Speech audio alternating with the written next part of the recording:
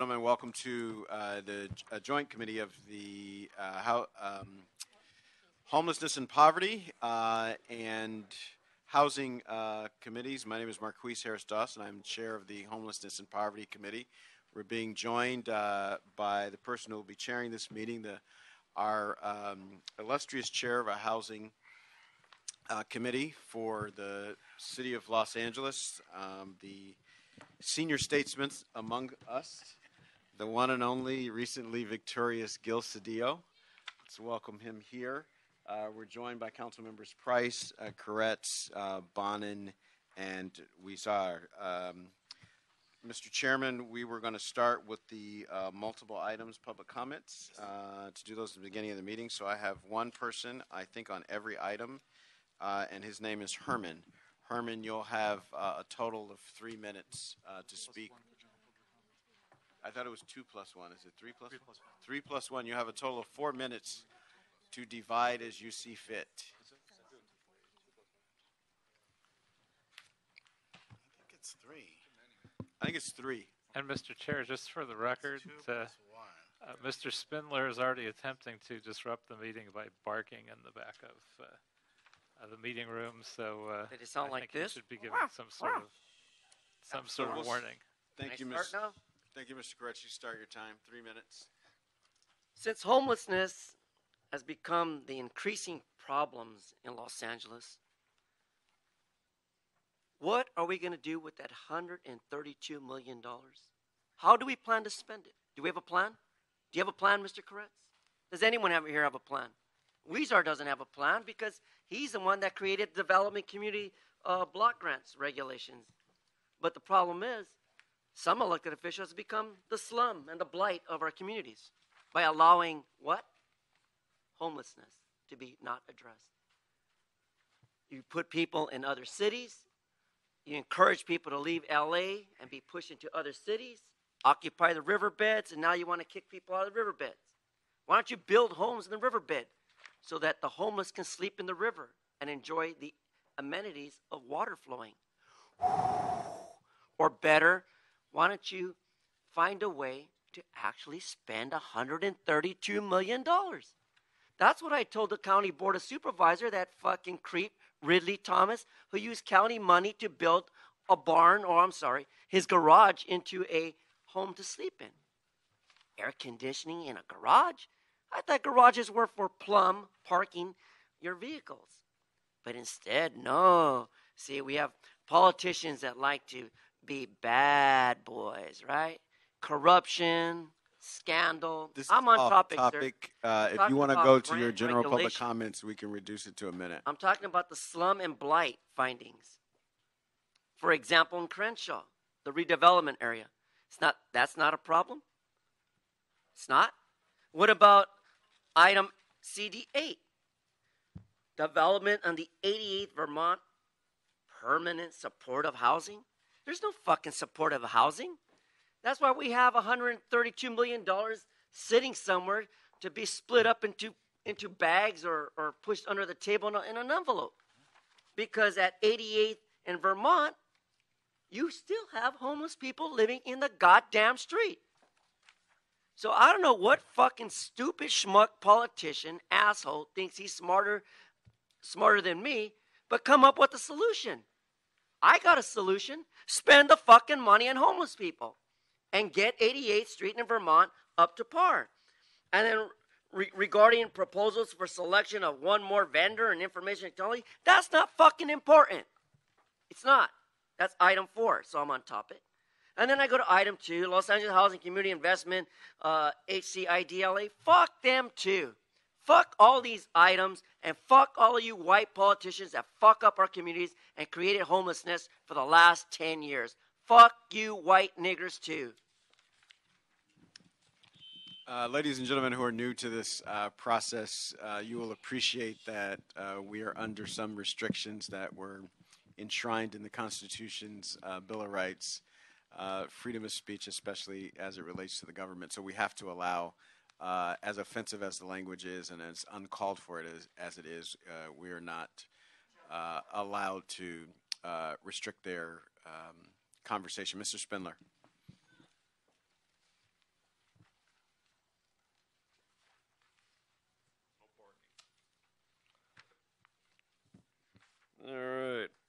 So, the uptight ones are here. What are you uptight about? Well, let's see. You're uptight because people come to meetings and talk on these items with a puppet, like number 6, requesting the city attorney. You don't want to request anything from your city attorney because your city attorney can't implement an ordinance. They can't even file a criminal complaint and a misdemeanor without forging a signature on it. Go to Van Nuys, case number 7VW01632, and you'll see Mr. Eugene Hall forge a signature on a criminal complaint.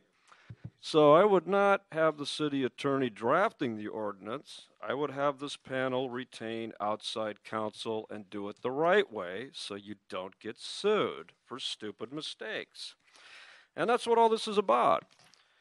You guys, all of this stuff, HHH, all of these propositions, you guys have an attorney that drafts this stuff. Your city attorney with 700 plus attorneys is conflicted. They have absolutely no ethical right to do any of this work because they're conflicted. And all of this stuff going on right now, I'll give you a prediction what'll happen, is that some smart lawyer will be listening to this right now later on in their law office when they want to challenge one of these things. They'll look up and they'll see Mr. Rossiter's bar complaint. They'll look up my lawsuits, and then they'll say, I know what we're going to do to overturn HCIDLA. We're going to claim their attorneys didn't represent their client, the city of Los Angeles, and filed an ultra vires action. And that's exactly what your internal memorandum have shown on Rule 23 motions filed on Planning Commission and HCID when you do a 245, is that you're violating the city charter because your city attorney is ultra vires in action. And they sit on the council floor and tell the councilman, you can do it, but in closed session, in writing, no, it's illegal. So that's the kind of legal advice you're getting. And all of you under Monell versus City of New York and the Bain Act under 52.1 can all be sued personally and your statutory immunity waived for unlimited liability. One of you guys is named in one of my lawsuits. Which one is it? Well, the guy's smiling. There you go. No, not you, Weezer. I'm never going to sue Weezer. I like Weezer. I'm not going to sue Cedillo. Not even you, Peppa. And then, of course, Mr. PDQ. Oh, I'm running out of time, but you know about Mr. Sven. All right, we have some general public comment items. Folks have 1 minute to speak on any item within the jurisdiction of either committee, homelessness and poverty or housing. And so we have someone named Hetty, and I'm not going to try the last name, who works for the famous Mr. Greenberg. And then we have Mr. Harold Greenberg and Robert Margus. You guys can come on up and take seats here. Good afternoon, council members, councilmen, women. At this point, we're dealing with a big crisis. That's not necessarily homelessness at the moment, but it will become homelessness soon, within 2 weeks. There's been 2 lockouts issued at 931 East Pico and 1518 South Paloma Street. There were fire department lockouts. We're in dire need of help to provide relocation funds for the tenants in those buildings so that they are not homeless by the 22nd, which is about 2 weeks away. And we need the housing department to work with us and help us to put the funds together because the landlord is a slumlord, and we need help at this point. I'm going to actually give my minutes away to Mr. Greenberg and let him take over. As you know, as a former president of the Apartment Association, Greater Los Angeles, I represent owners. In this case, I'm not. I'm representing the tenants, which has shocked the city attorney's office and the housing department. We have a major crisis, and it is in Council District 14. The tenants here have orders to vacate. The owner, who has a federal prosecution, is a member of the cartel, money laundering. The city attorney's office has prosecuted him twice in the past prosecuting him now as being a slumlord, and AGLA is trying to help the tenants in this particular case. We need your help. The owner was supposed to provide relocation fees on the 19th of May. He did not. Housing Department doesn't have the money. We have to look to City Council. We have over 10 people in the audience. We're not just talking adults. We're talking babies. We don't want more homeless. And we're looking to Council District 14, and we're looking for the rest to help these people. Otherwise, we have a disaster on our hands comparable to Oakland. These are warehouses. Thank you.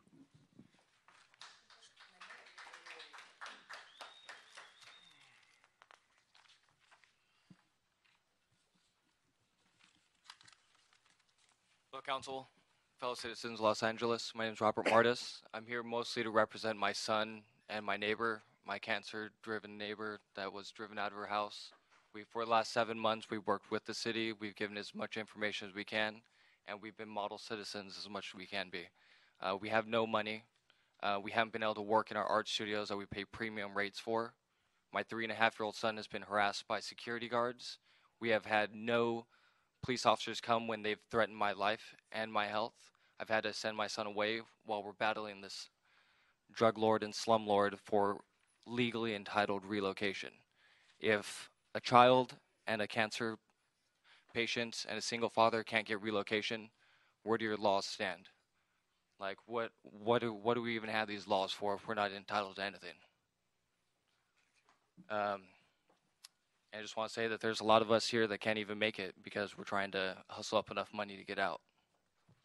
Thank you. Yakov Rabinovich, Royce Burke, and DJ Park.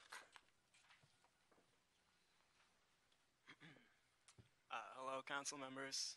I'm also a tenant at 931 Pico, and would attest to all the same things you've heard from Hattie and Harold and Rob. I've been a tenant there for 2.5 years. I know some people who've lived in the building for much longer than that, over 5 years, over 7 years. These live-work units were sold to us in a way where they were pitched to us as live-work, as a place where you can run a business and make money on the side, do photo shoots, and really they were sold to us in a way where this will almost materialize on its own. So I think the artist community was targeted by our landlord, who is a slumlord, who is under all kinds of investigations and has not been helpful or cooperative at all in working with us. So I urge you guys to help us out in any way you can. Thank you.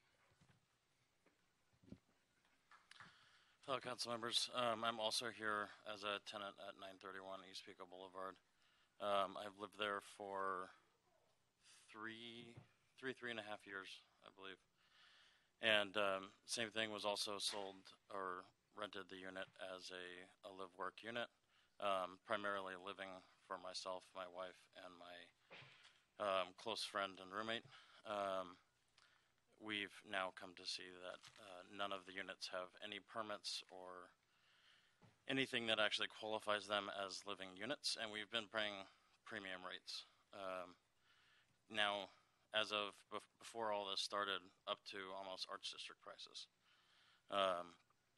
So we are obviously going to be forced out very shortly, and with Ben not providing any of the legally provided relocation assistance, we really need to find help from the City Council. Thank you. Similar situation as everyone. I'm a tenant at 937. It hasn't even been a year for my company. We've actually invested a lot of money into renovating the place to use it. And then within a month, we get a notice saying that all this is going on. So, still looking for a place to move. Just down on 10K, just reinvesting into the location. So, any help? I mean, we have families and people that have businesses that was being utilized in there, but once the fire department told us, there's restrictions, that just came to a stop. Thank you. Thank you. Erica Weitzel, Parker, and Matthew.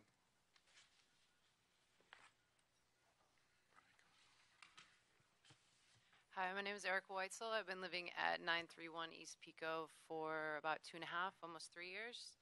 And we were sold these units as work-live lofts, and everything that they sold us about the unit has turned out to be false. They promised us that they would help with photo shoots and make money that way, and they haven't done anything like that. And actually, it's just the opposite. They've had Firewatch there, who's security Firewatch. We don't really know. They don't really do their job, and all they do is harass us for doing photo shoots and things like that on the side. We haven't been able to work, and I'm asking for relocation money because we need relocation money to move out. We've invested a lot of money into these places, and moving an art studio is a really expensive thing to do. And so I'm really hoping that this doesn't turn into a homelessness issue, and with the gentrification that's been going on downtown LA, it's really hard to find an affordable place. I'm hoping that Los Angeles can lead the way in doing that. Thank you. Councilmen and women, thank you. So as of today, it's obviously past June 8th, which is the deadline we had to be out. Thankfully, the fire department cooperatively helped us move it to the 22nd. We're just looking for your cooperation in handling this and getting our relocation. Thank you so much. Hello, Council. My name is Matt, and I'm a tenant over at 931, and I've been there for like 2.5 years. And recently, we've been notified we have 2 weeks to get out, and as the 22nd, and that's not enough time for myself to gain any kind of income because we haven't been able to work or anything like that, and to provide myself to move forward. It's going to be extremely hard for myself to do so. We wouldn't even be in this situation in the first place if it wasn't for this landlord just frauding us in the first place. And there's just been all kinds of rules, and he's putting us in danger for putting all these violations, these fire code violations. And when we've come to enter the building, they've had us try to check our IDs to check if we live there, and just been a hassle from the start. And if the city could come together and help us relocate, because the housing department hasn't. Thank you. Reginald Woods, Teresa Flowers.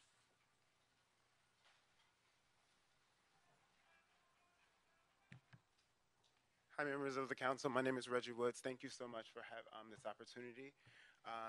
I wanted to start with, I moved to LA as an artist because I felt that the city takes so much pride in its relationship with the arts.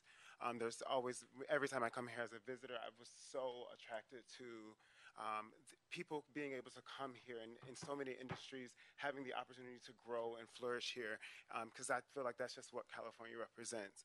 But moving into the building, I think things have taken a vast, crazy change. And I think the biggest thing I keep thinking about is that our security deposits and our last month's rent are also on hold. So those are funds that usually you use to move. We don't have that opportunity, and we don't have those things. We've been locked out of our own buildings, asked for IDs. The elevators are broken. There's doors broken. So when moving out, how are we supposed to facilitate that if we don't have access to those things? Thank you for the time.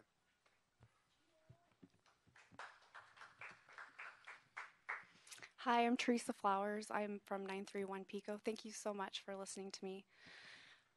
I've lived at 931 East Pico for 2 years. I'm an artist and an educator, and I have a live workspace there that I have spent 2 years cultivating and making a gallery, and I also was hoping to teach classes and do a lot of creative things in my space. We do have a broken elevator. I have a disease called AS, ankylosing spondylitis, which affects my hands and my back, and I'm not able to take things up and down the stairs, so it's been really hard for me. I'm having to depend on other people to help me. But the hardest part is the financial situation where we're not getting our deposits back, where we haven't gotten relocation funds. I've had to sell everything I own, including all my work stuff, my strobes. I'm a photographer. Not only am I in fear of being homeless, I have lost all the means to actually have a business. And I'm just asking for your guys' help. You know, you guys are in a situation where you could really help us.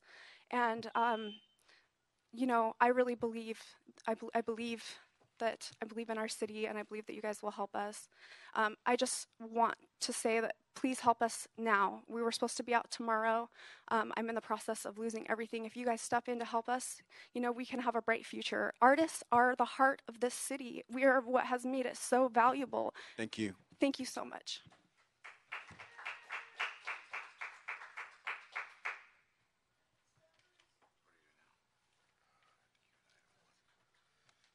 Okay, that, one more speaker's card, general comment. One more?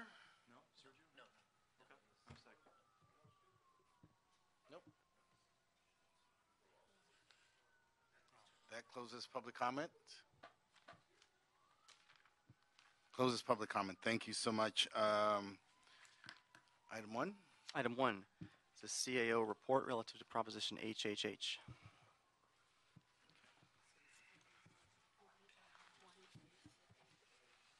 We'll speak after.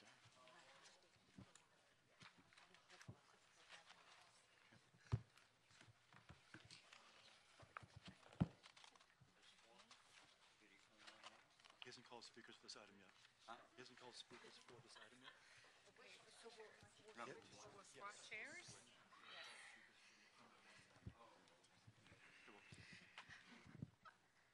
Good afternoon, Yolanda Chavez with the CAO's office. I'm joined today by Rushmore Cervantes, General Manager for HCID, and Ed Gibson, Director of Housing for HCID, and Meg Barclay, who's our Director of Homelessness for the city.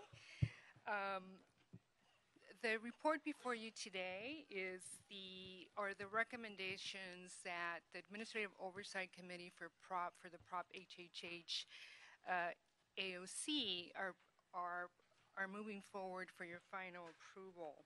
And so these recommendations are in relation to the first issuance for the Prop HHH bonds and include recommendations for both a housing and facilities program. I think as you remember, back in February, you designated HCID as the departmental sponsor for the housing program for Prop HHH, and you designated the CAO as the departmental sponsor for the facilities program. You also authorized HCID to review the projects in their managed pipeline to determine which projects were ready to be funded with the first bond issuance. The other thing that you authorized was the CAO issuing an expedited RFP to identify facilities that would be eligible for funding under the first bond issuance. Of course, this RFP was issued once the Citizens Oversight Committee and the Administrative Oversight Committee reviewed and approved it. So all of the recommendations before you have been considered by the Prop HHH Citizens Oversight Committee and the Administrative Oversight Committee and are now presented to you for final approval. I would like to turn over now to Rushmore, who will review the recommendations for the housing program. Thank you very much, Yolanda, and good afternoon, council members. This is an exciting day for us as we bring forward to you the first series of projects funded under HHH. As Yolanda indicated, we went through our list of projects that we had in our pipeline, and right off the bat, we're able to identify 9 projects that could utilize HHH funds. All of them are transit-oriented development projects. We're going to be able to finance 615 units total. 416 of those are permanent supportive housing for homeless. Of that, 225 are for chronic homeless. It's going to take $73 million to finance that with these HHH bond proceeds. What's important to note, though, the total development cost is $262 million. So we're leveraging it almost 4 to 1 with an additional $189 million we're bringing to the table. As I mentioned, all of these are TOD projects, but will have 55-year covenants on them. They will also have project-based Section 8 vouchers to cover the rent subsidy, as well as they will have wraparound services provided from the County of Los Angeles. Also within the recommendations is a $1.2 million budget line item for administrative costs. That will cover basically all activities from underwriting to the point where the project is placed in service. That's what the bond will cover. Thereafter, we'll have to identify resources thereafter once they're placed in service. The second part of what you have before you is the overall program, how we'd like to proceed on a go-forward basis, and this was approved by the AOC and the COC, as Yolanda had mentioned. We took in consideration transparency, speed, as well as leverage. Now, the latter two, speed as well as leverage, don't necessarily go hand in hand, so we're going to really walk a tight line between trying to get projects out as quickly as possible at the same time being able to provide maximum leveraging. So I think that we designed and what the two committees had approved are going to help us achieve that. How we're going to get additional projects into the pipeline as opposed to doing an annual sale like we have before you now for HH bond proceeds, we're going to do calls 3 times a year. The call will look at a level of applicability relative to number of units it's going to be able to finance. Is it providing 50% of the units for supportive housing? Another 50% of that have to be for chronic homeless. And does the council support that? If they meet that threshold, then our intention is to come back to the committee, council, and the mayor's office to be able to issue a letter of commitment. It's a conditional letter of commitment to give that developer the ability, with that piece of paper from the city of Los Angeles saying that we have a commitment, they can go out and find alternate sources of money, either from the state of California or the county of Los Angeles, or perhaps some other source of monies. No place like home dollars. It's $2 billion that the state's making available. 600 million of that will, or a little bit more than that, will be made available by the county of Los Angeles. That will become a primary source for HHH funded projects in the future, beginning in 2018.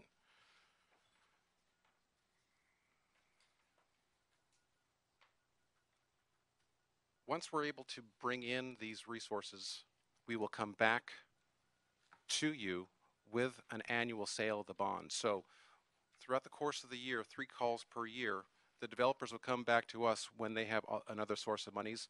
We will align that either primarily through a 4% bond financing or potentially a 9%.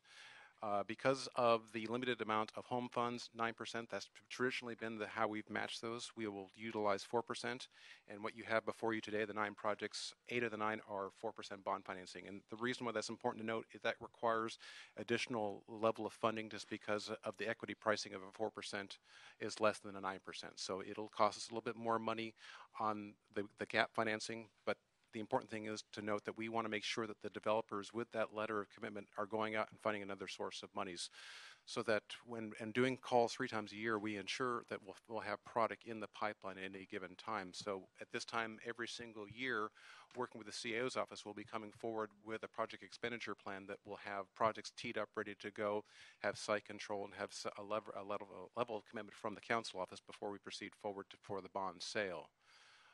The goal ultimately is 1,000 units per year, or 10,000 a year. We've sized the pricing of the 1,000 a year, 10,000 over the course of 10 years. That's the goal. So we've sized the pricing of what we would commit to projects at 100,000 and 140,000, depending on the low-income housing tax credit. We also, because of the pricing of the tax credits being fluctuating and going downward after the presidential election, as well as construction costs going up, we added a supplemental $80,000 per unit on a one-time basis, and we want to revisit that as the years go on, because we want to make sure that we get product out the door, as I mentioned earlier on the conversation about making sure we're getting projects out quickly, but also making sure we're leveraging. Because of the pricing they are right now, we need to make sure that we can meet that need.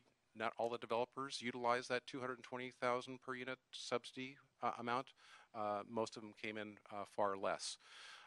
We will reevaluate as we do calls the projects in the future based on what the pricing of the construction costs are.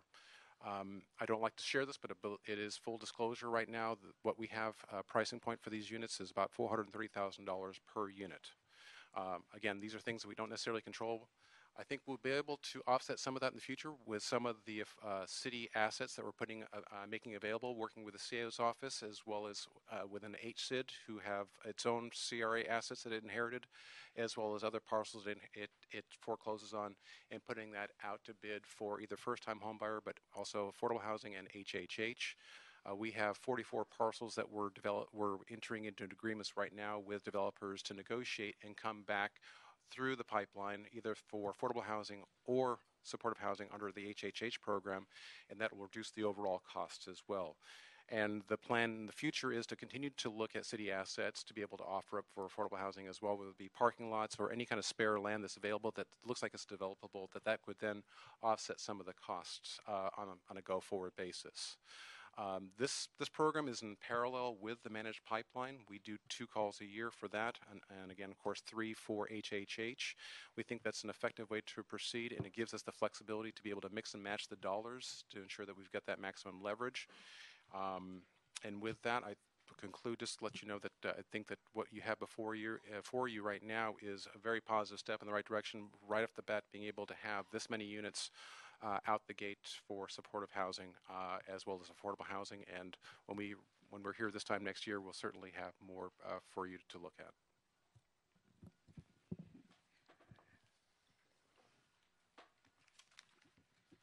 Good afternoon, Meg Barclay, City Homeless Coordinator in the Office of the CAO.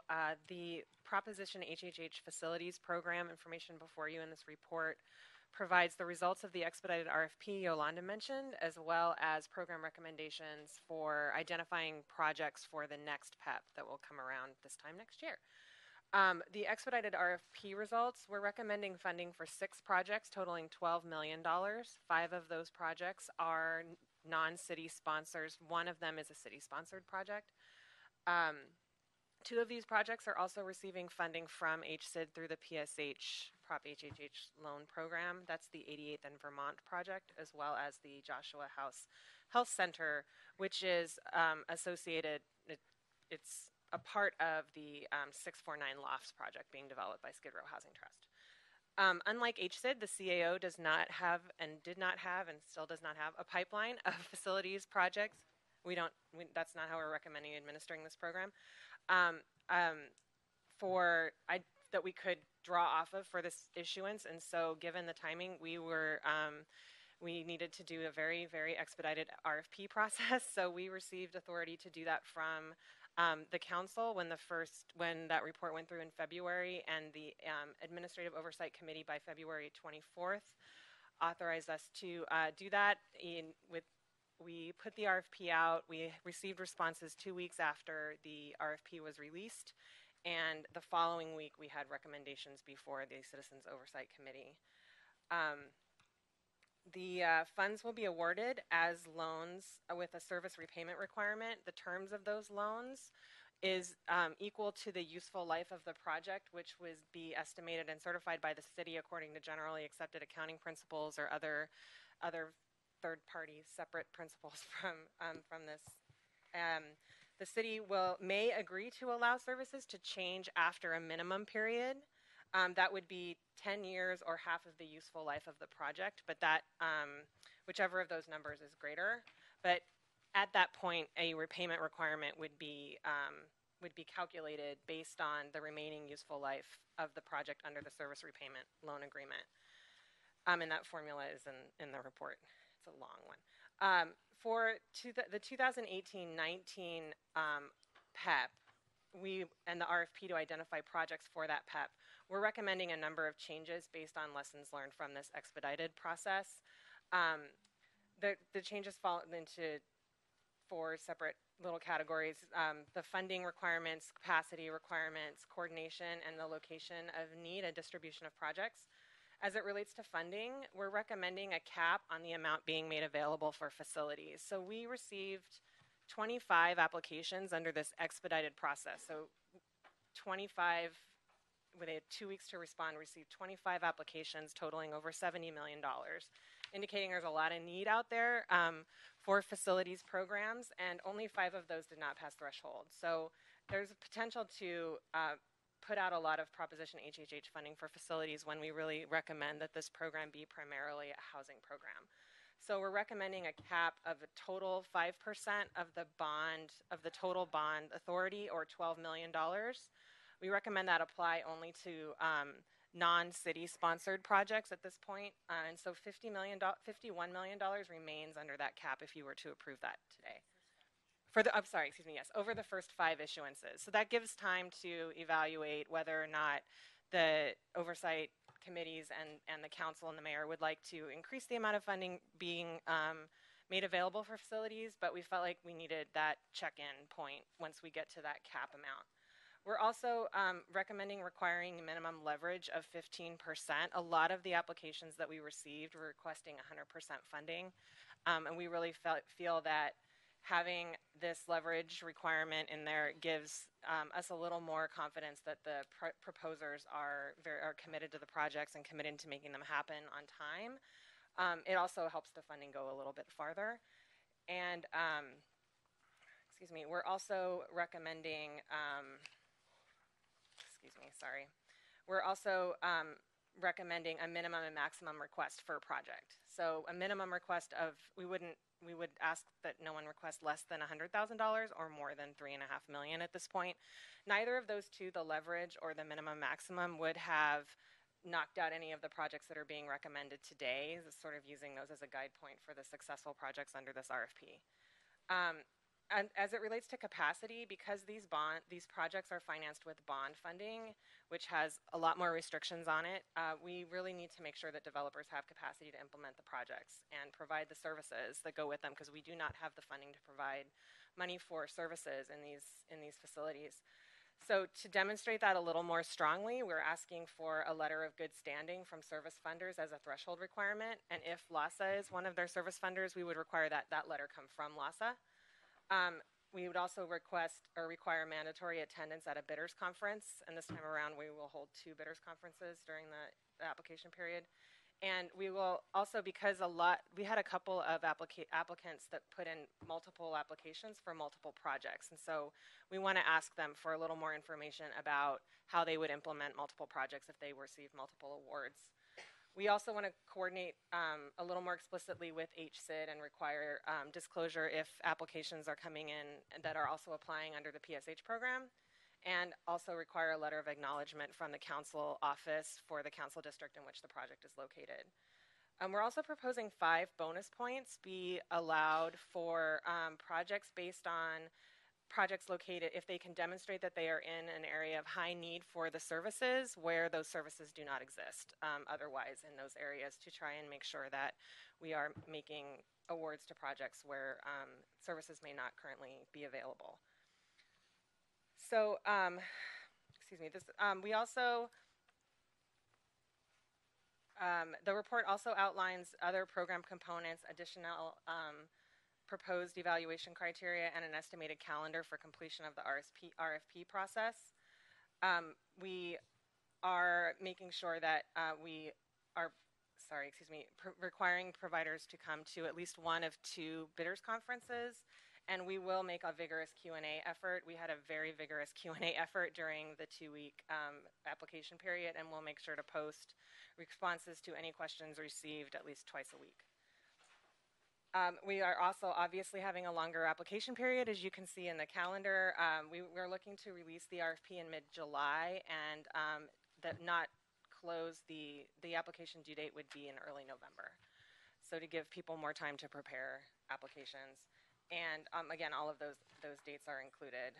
For city-funded projects, we also recommend a process similar to how we're currently identifying projects for the city-sponsored storage facilities, which would require a council office in that area to introduce a motion indicating interest in establishing a city-funded Proposition HHH project. City staff will review, along BOE, CLA, CAO, and the council office, review that proposal together to determine the feasibility.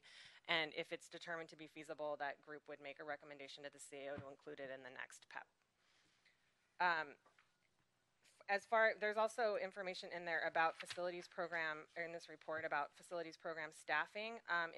That's changed a little bit since we released the report. The FY 17-18 budget has been approved, and an additional position has been approved for the CAO's office to help administer with the this RFP process for Proposition HHH Facilities Program. We are moving to hire this position as soon as possible. There's a limitation on the type of staffing costs associated with very specific projects that can be reimbursed with Proposition HHH. So we will track the time of our staff and just request reimbursement at the time that the PEPs come through at that point, just to make sure that we are only charging Proposition HHH for eligible costs. BOE will also be assisting with contracting and construction monitoring for each of the facilities programs, since that's not a capacity we have in the CAO's office. And there was a question as this was making its way through council in the originally related to whether or not the Departments of City Planning and Building and Safety would need any funding through Proposition HHH to administer their portions of the construction process. They confirmed that their services related to Proposition HHH and other construction projects are fee funded, and so their staff costs are recovered through the fees. That concludes my presentation. So I just wanted to touch on 3 final items that impact both the Housing and Facilities Program. The first one being, there was a question early on from the Citizens Oversight Committee on whether we can set priorities set aside or caps under the program. So could we do funding set asides for certain homeless populations? And so we checked with the city attorney, and we cannot do that. That would be illegal to do set asides for funding based on homeless population types. But if the city chose to, we could set priorities for population types. The other question that was asked was about the caps, and as Meg stated, we are actually requesting that we set a cap at least for the first 5 issuances for the facilities program, so that is legal to do. So, and then we can revisit that cap when we're getting close to the maximum funding under the cap. So we wanted to make you aware of those 3 issues. The other issue, again, as I think both Rushmore and Meg alluded to, were staff funding. And general obligation bonds, it's the first time that we use GEO bonds for this types of programs. In the past, GEO bonds have only been used for city-owned facilities, such as fire stations and police stations. So it's very challenging in terms of what we can pay for in terms of staffing. And so we've been having very extensive conversations with our bond counsel and city attorney. And one of the recommendations that they made, because again, we can only pay for staff costs from the time the project becomes a project. So from the time that HCIT provides an early commitment to the time that the project is completed and constructed. So that's the only staffing cost we can pay for.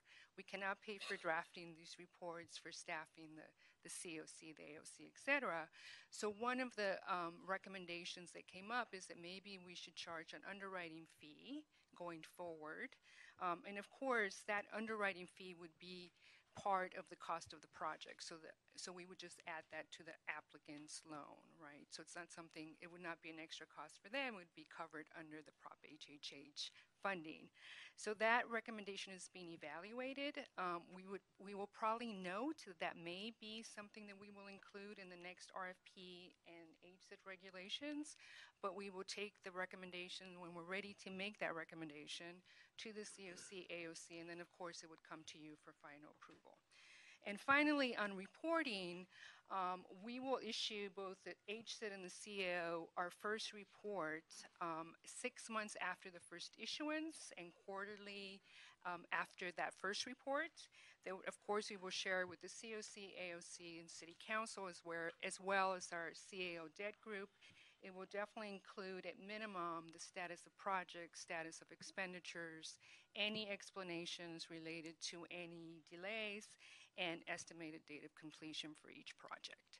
So with that, we're open to your questions. Yeah, is that okay? Well, thank you. Thank you very much. And I am pleased to see that we've moved expeditiously on this. As the recent numbers on homeless is not good news, but the good news is that at least we have started to move on this, and something the city hasn't been doing much of for the past few decades. So that's the good news. Overall, I think the initial projects are good because we need to get something out quickly.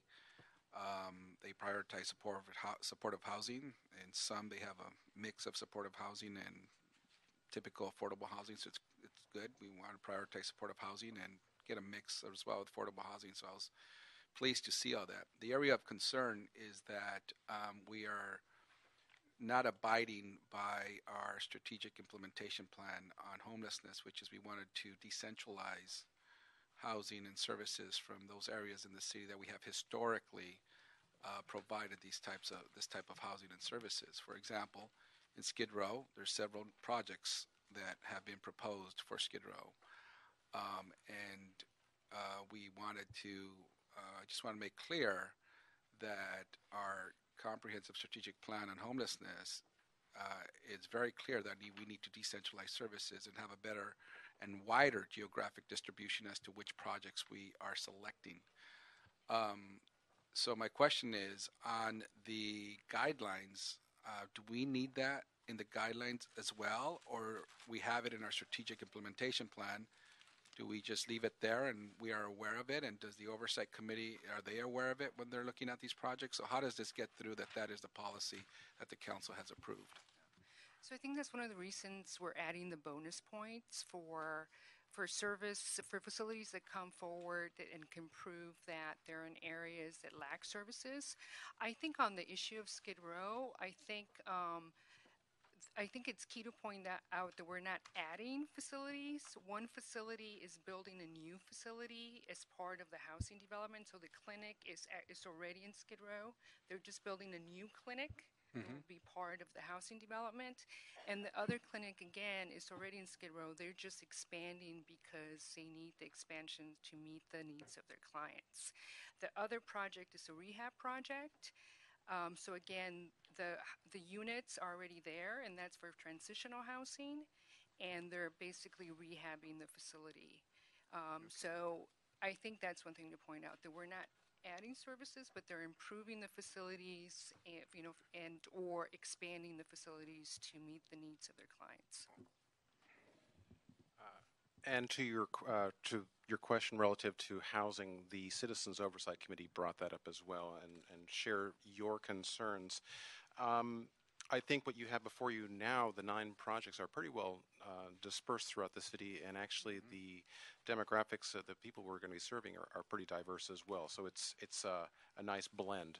On a go-forward basis, it's always a challenge to, based on pricing, to be able to concentrate certain areas of the city. We want to make sure that we're having distribution as wide as possible. I think certainly having the city assets that we're going to be developing will help to that end as well. We want to encourage developers to bring projects forward that are throughout the city, not just in the downtown Skid Row area. It doesn't help the city as a whole if they're all concentrated in one area. So we certainly agree with you on that. At the same time, as we are evaluating, at least as of right now, we're looking for every project that meets the threshold. We want to get out the door as quickly as possible. We will continue to look at ways to be able to emphasize other areas of the city in which we can build, though. Okay. So I think the comparison we have to make is not the comparison within the package itself, but historically. I mean, we have to look at it as in the historical context of the city and where the other beds and services are in totality, not just each package. So I think that's something we need to look at. I was a bit concerned initially when I saw the initial proposals, but I understand many of those projects that were proposed for Skid Row had been in the pipeline already, seeking funding. HHH came available, so let's complete those projects. That made sense to me. However, there's one project that didn't make sense to me, and it's worthy of a policy discussion, and that is the VOA project. It doesn't actually create additional housing units. We're just rehabilitating existing units. Now, was that the intention of HHH? Our intention was to create 10,000 additional units of permanent supportive housing and or other additional units. So why are we investing in just rehabilitating when there's a great need to get new units on the street? Well, there's a couple of things there. This does create new bridge housing units. So this is a new, it's a type of service that will move, each unit they're anticipating will move at least 3 people through in a year to permanent housing. The rehabilitation question is really. So this project is really bridge housing, not transitional housing? Yeah. Okay, all right. Go ahead, I'm sorry. Yeah, and as far as the rehabilitation goes, it's a great question. I think part of the thing we saw with a lot of the facilities, because there's never been capital funding for these types of facilities in this amount, especially before. There are a lot of homeless services and transitional housing facilities out there that have a lot of rehabilitation needs because they've been in service for a very long time and have not had sufficient funding to maintain or upgrade systems and housing. And so it's definitely something that we saw a lot of applications where there was a lot for rehab and just improvements in bringing things up to different standard. And I get that. I just think there's such a huge need to provide additional Absolutely. space, and we got to prioritize that somehow in the guidelines. And I would assume that somehow, look, we are going to, and it's a good point to make. I think at the end of the day, we will provide and see more projects that need rehabilitation. They're falling apart. But I think if we could prioritize additional units, I think that's a question we all need to ask ourselves if we are going to prioritize that when we see applications coming in, right? Right. I think the particular benefit of this project as bridge housing, as something that is now they're dedicated for homeless veterans, service enriched, and designed to take advantage of a lot of the HUD, like the HUD VASH vouchers that are out there for permanent housing for homeless veterans. Well, the description says it will increase the facility's clients served from 50 to a total of 75 veterans annually. Does that mean it's already serving 50 and we're expanding it by 25, or are we serving up to 75 new individuals? Well, the project has 46 total units. They've rehabilitated 24 of them already. This will rehabilitate the other 22.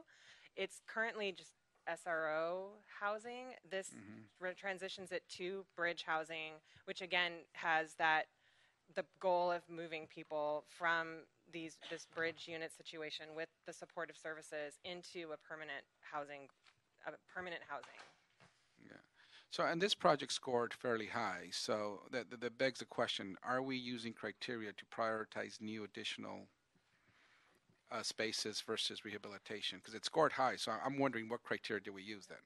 So, I mean, we should stress that I think you said housing, and because it's bridge housing or transitional, either way you want to call it, we're trying to transition to permanent housing. It's considered a facility. So I think that on the housing side, I'm sure they're prioritizing new construction, but because this facility would actually, with the rehab, be able to serve more clients and would be able to move them to permanent housing. So it's going from, being a facility to folks then moving to the units that HSID would be financing. So I think it's just important to stress that because it's bridge or transitional, it's considered a facility, not permanent supportive housing. Okay. Well, yeah, let me just say that I know that the VOA is a responsible operator, and I'm confident they'll do a good job in what they do, but it's just something for us to consider in the future. They scored very high, yet it's not providing many new units, and we just have to look at that for the future. Yeah. And to the chairs of this committee, I did want to request at some point, I know this has two parts of today's item number one. One is to approve the projects. The other is to approve the guidelines for the next round. But I think we need some more time to look at the guidelines and learn from this experience. I know our CAO mentioned that we want to learn from our department staff on what was learned, et cetera. But I think we need to talk to some of the applicants as well, and I don't think we've done that, to see what their experience was like and to still go around and have more vetting of the guidelines with the stakeholders involved. My question is, though, if we do hold this and continue the guidelines for the next round to get more input, you said you wanted to go out with the next request in July. Would that interfere with that timeline? It would if you couldn't hear it again before you recess, go to summer recess. But again, we could delay it by, a month or so and issue in August, so we could adjust I the wouldn't want to. time frame. Yeah, I wouldn't want to delay the issuance, but if we could hear this again before then, I just think that these guidelines really haven't been cooked up as well as we would like and get as much input as we would like, so we could really be clear on. I just brought up one example about rehabilitation versus new units, but those types of things need to be better laid out. But but again, I want to stress that facilities, we're not really considering them new units because No, I they're get it. just That was right, just one example. right, Those and types if of you things look need to at be the clear. amount of money, I think we're 200 recommending something 200 thousand. yes, Yeah. and they're bringing a large leverage, and that's one of the reasons I get they that, but support well. it's the guidelines that we need to clear up a little bit more. Anyway, if we can, to the chairs of the committee, I think I'd like to request that at some point, if it makes sense, and we don't delay the next round, we just have at the next meeting another review at the guidelines and see what that may, get some more time and more input. So if you could, yes, I don't think we wouldn't have an issue with that at all. And if you could just then move the project expenditure plans, because then those, at least the project expenditure plans have to be approved for the first issuance. Thank you. So, is this on? So look, we don't have a problem moving the expenditures, but I think the point is well taken. Every project is with merit and sound argument and taken by itself. Of course, we want to fund them and get money out as quick as possible. But the point has to be well taken. There is segregation in the city. There is concentration in the city of where homeless people are placed. And so this is the beginning, and we ought to start on the right path. And so arguing and focusing on why these are meritorious is fine, but it doesn't point us in the direction of how we're going to move away from the segregation that takes place. It's abundant in downtown. It's abundant in Skid Row. It's abundant in certain districts, and in others, it doesn't exist. And so the question is, what's the strategy and what's the path that takes us in a way where there's equitable distribution in the city of where homeless people live? And that needs to be addressed. That hasn't been responded to. Your points were well taken on why these projects are meritorious, but we can do this and spend all the money and continue to build in Skid Row and in the areas around downtown Los Angeles and the areas of South Los Angeles. And that is not an objective that's acceptable for us. And so we need to hear clearly what's the path that takes us away from the segregation and the concentration of homeless in a handful of districts in the city. So on the facility side, I think you heard we're recommending bonus points for projects that come in from outside areas of concentrated services, but where services are needed. I think on the other issue, it's a fair housing issue, so I'm going to turn it over to Rushmore because I know they're working on the next fair housing assessment. And in order, if you want to prioritize areas for funding, we have to be able to justify that, how we approach funding projects in areas based on a fair housing analysis that we can justify, or else we will be sued. So I'll turn it over to Rushmore. Right. That's the problem. And actually, we're underway with our assessment of fair housing right now, and that should be completed probably by September, October timeframe. And within that study, it will pretty much lay out where we need to invest in what parts of the city so we have connectivity for services, housing, jobs. All parts of the city of Los Angeles must be connected. So that would be the blueprint by which that we would follow with recommendations on how we would want to fund not only just HHH funding, but also home funds or any other source of money, linkage fee dollars, so that we can have equitable distribution. Okay. Yes, Mr. Kretz. Yeah, I have a few questions and comments, but why don't I start where you left off? So I have a largely affluent district without a lot of city properties. And we tried in one of the most likely properties, one of the few really downtrodden properties in our district on La Cienega, what used to be a house of prostitution. That pretty much over the years became handled, so it was only a flea bag motel. In recent years, it's been boarded up. So most likely place in the entire district to do it. We got $500,000 from the Caruso project, which could be targeted to that, and yet we weren't able to make that happen. If we can't make that happen with HHH dollars, and we wanted to ideally make it a veterans project where we might even be able to come up with some federal dollars, it just didn't happen. So if it can't happen there, I can't imagine we're going to do much of, if any, HHH funded housing in my district. So how do we make that site and the few others that might be viable happen? We're obviously not going to take market rate housing in Bel Air or some other part that's incredibly expensive, but that's most of my district anyway is high priced and not viable. So how do we make the sites that are even remotely viable happen? Well, first of all, to answer your question, it requires the will of the councilperson, the will of the elected body, the will of the community, and the will of the individual or party that owns that property, if they're willing to sell or they're willing to bring in organizations to remediate or build and provide those services. The beauty of the dollars that we have at our disposal enable us to be able to leverage at a higher amount potentially if other sources aren't sufficient to be able to meet the funding gap. So as an example, as Yolanda mentioned, they have a cap right now on the facilities. Our initial proposal is right now $12 million per project. That's based on historically what we've seen projects come in at. You may have a one-off here and there, but so far that's proven to be a good price point.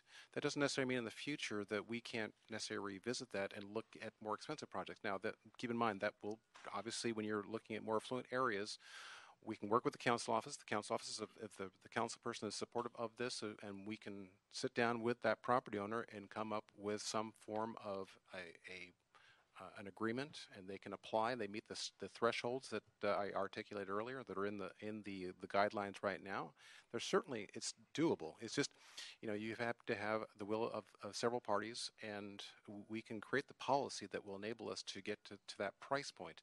The danger you run into is when you have a higher end. We want to make sure that we caveat the higher price, the higher commitment that we are going to give as far as subsidy is tied to the value of those properties or some nexus there, because if you set the higher amount across the board, then you're going to have every project coming in for that same dollar amount. So there are other means what, to do what so. do you do with the uncooperative property owner? Because in my district, everybody has wild visions of what their property is worth. And I think the property owner here, even though it's an area where just about every commercial property is single story, is envisioning a 20-story building and making millions of dollars, that'll never happen, and the zoning won't meet it. It's completely impractical, but that's their vision. Right. Do we have anything at our disposal these days that would allow us to pay a fair rate and take that property? Well, I guess it comes down to what you said is fair, what they deem to be fair. And I'll give you an example. Working with the chair of the Housing Committee, he made resources available for the department to go try to purchase expiring former redevelopment agency covenants that were in market rate housing. And these were not mission-driven organizations. These were just private developers who had been pursued some years back to have covenants in those buildings. When we went to pursue potentially buying those covenants, there really was little interest to have those covenants extended for 55 years, because that was the source of monies we have. But with these dollars, we don't necessarily have to go to 55 years, but that has been the requirement that we've set forward now. So there's different ways we can mix and match.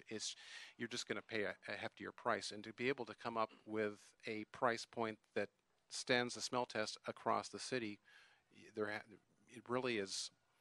It's a policy decision, and we can explore policies that would look at more affluent areas. But you've got to remember, if you're dealing with somebody that has a grand vision of their property being valued at a significantly higher amount than what the fair market value is, then unless they're violating some sort of land use or have some sort of code violations, there's really little the city has other than looking into his pockets and coming up with more money. And I'd like to be able to participate in this program. So obviously, as closely as you can work with us to find opportunities. And it addresses Councilman Weezar's concerns, as well as certainly the Citizens Oversight Committee and Councilman Cedillo. We want to make sure that we have a program that is utilized and resources are allocated throughout the entire city. And we understand there's different price points throughout the city as well. It's getting the individual property owners to participate as well within a reasonableness test of value. Okay. And I may be off, but my recollection originally when we were talking about HHH was that 80% of the units that were created were going to go to the homeless. And I guess now we're talking about 50%. And I'm not sure, even if the requirement is 50%, why we would want to be using such a low number, especially with the number of homeless rising so dramatically in the city. So what is the real number from the ballot initiative? Was it 80 or 50? And would we want to, why would we want to go lower? So the bond language says that up to 80% of the proceeds should go to supportive units and facilities. So there was no, I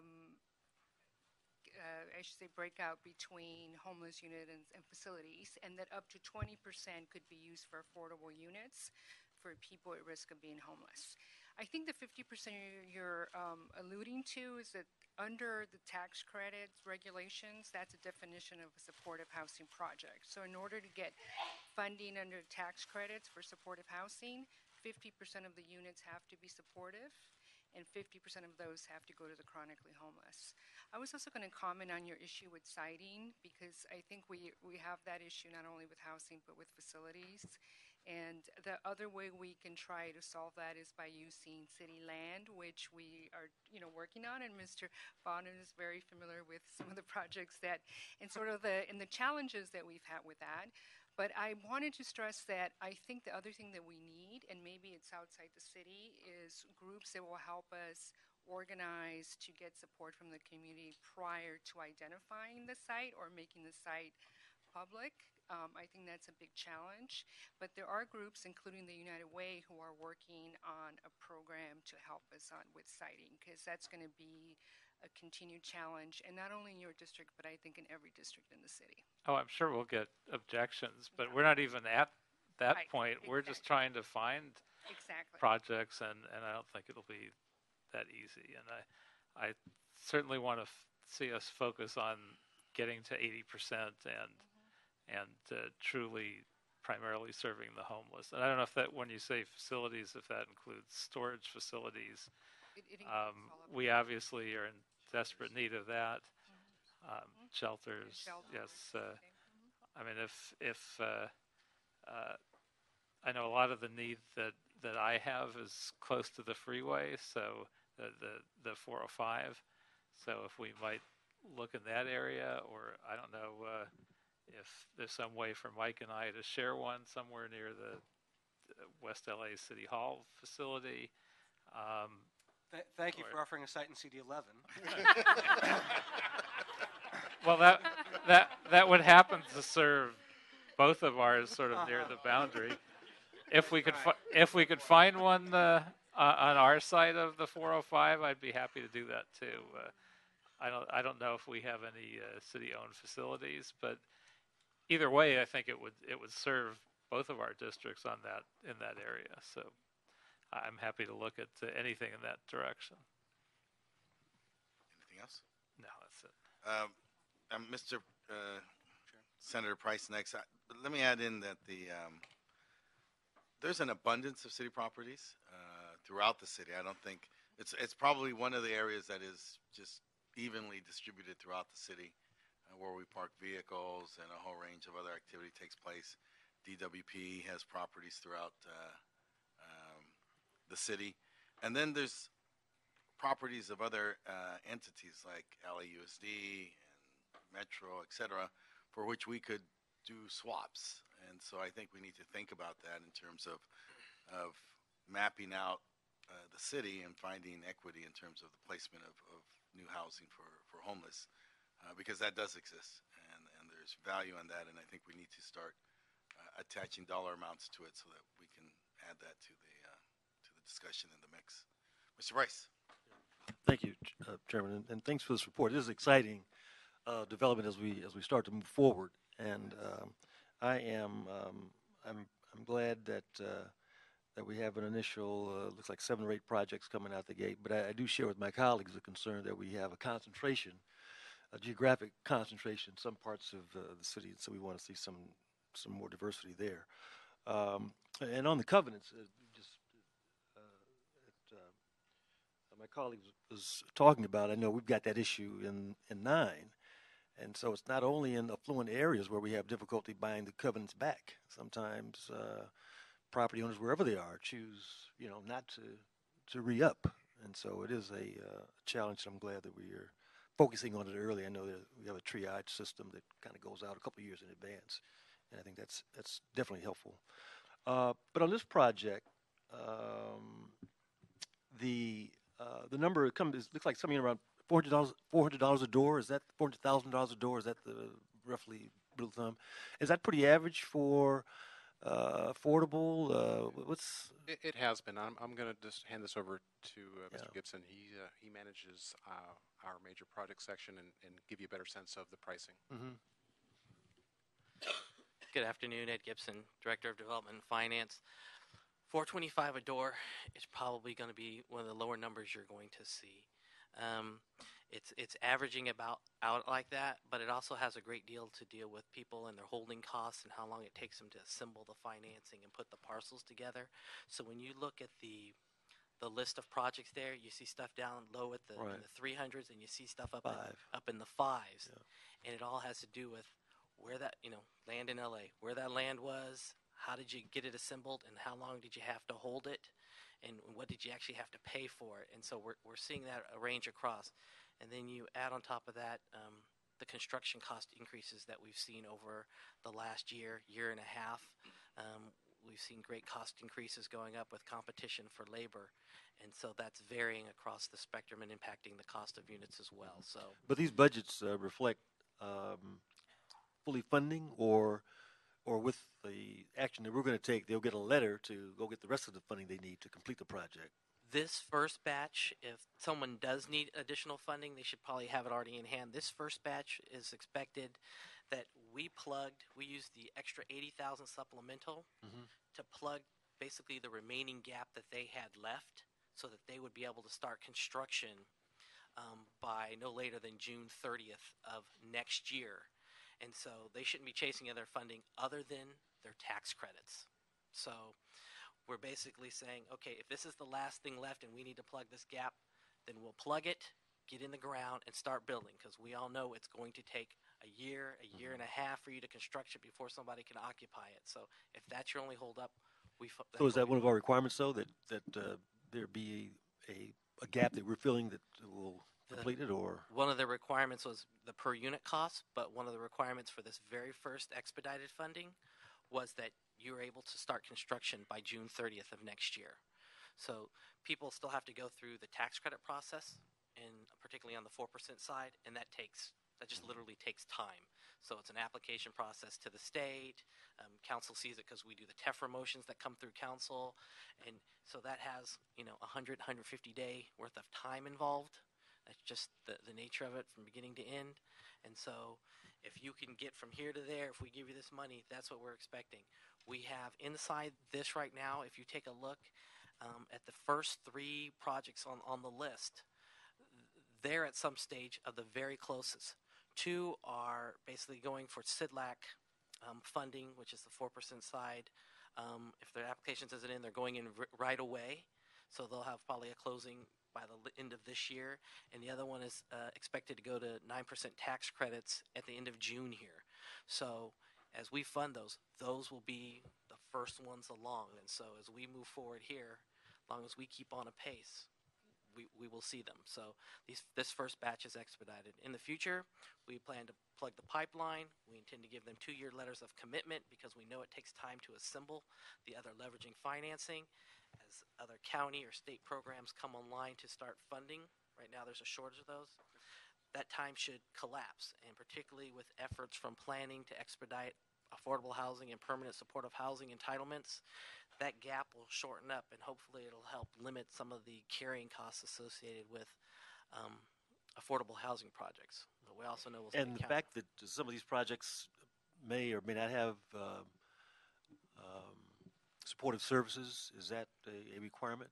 All of them will have they permanent. have supportive services as a part of it. All of them will have. So in order to meet the definition of a permanent supportive housing, 50% of the units must be for permanent supportive housing. Our requirement is of 25, or half of those units must be for chronically homeless. So all those units will have permanent supportive housing services associated with them. All right, thank you. You're welcome.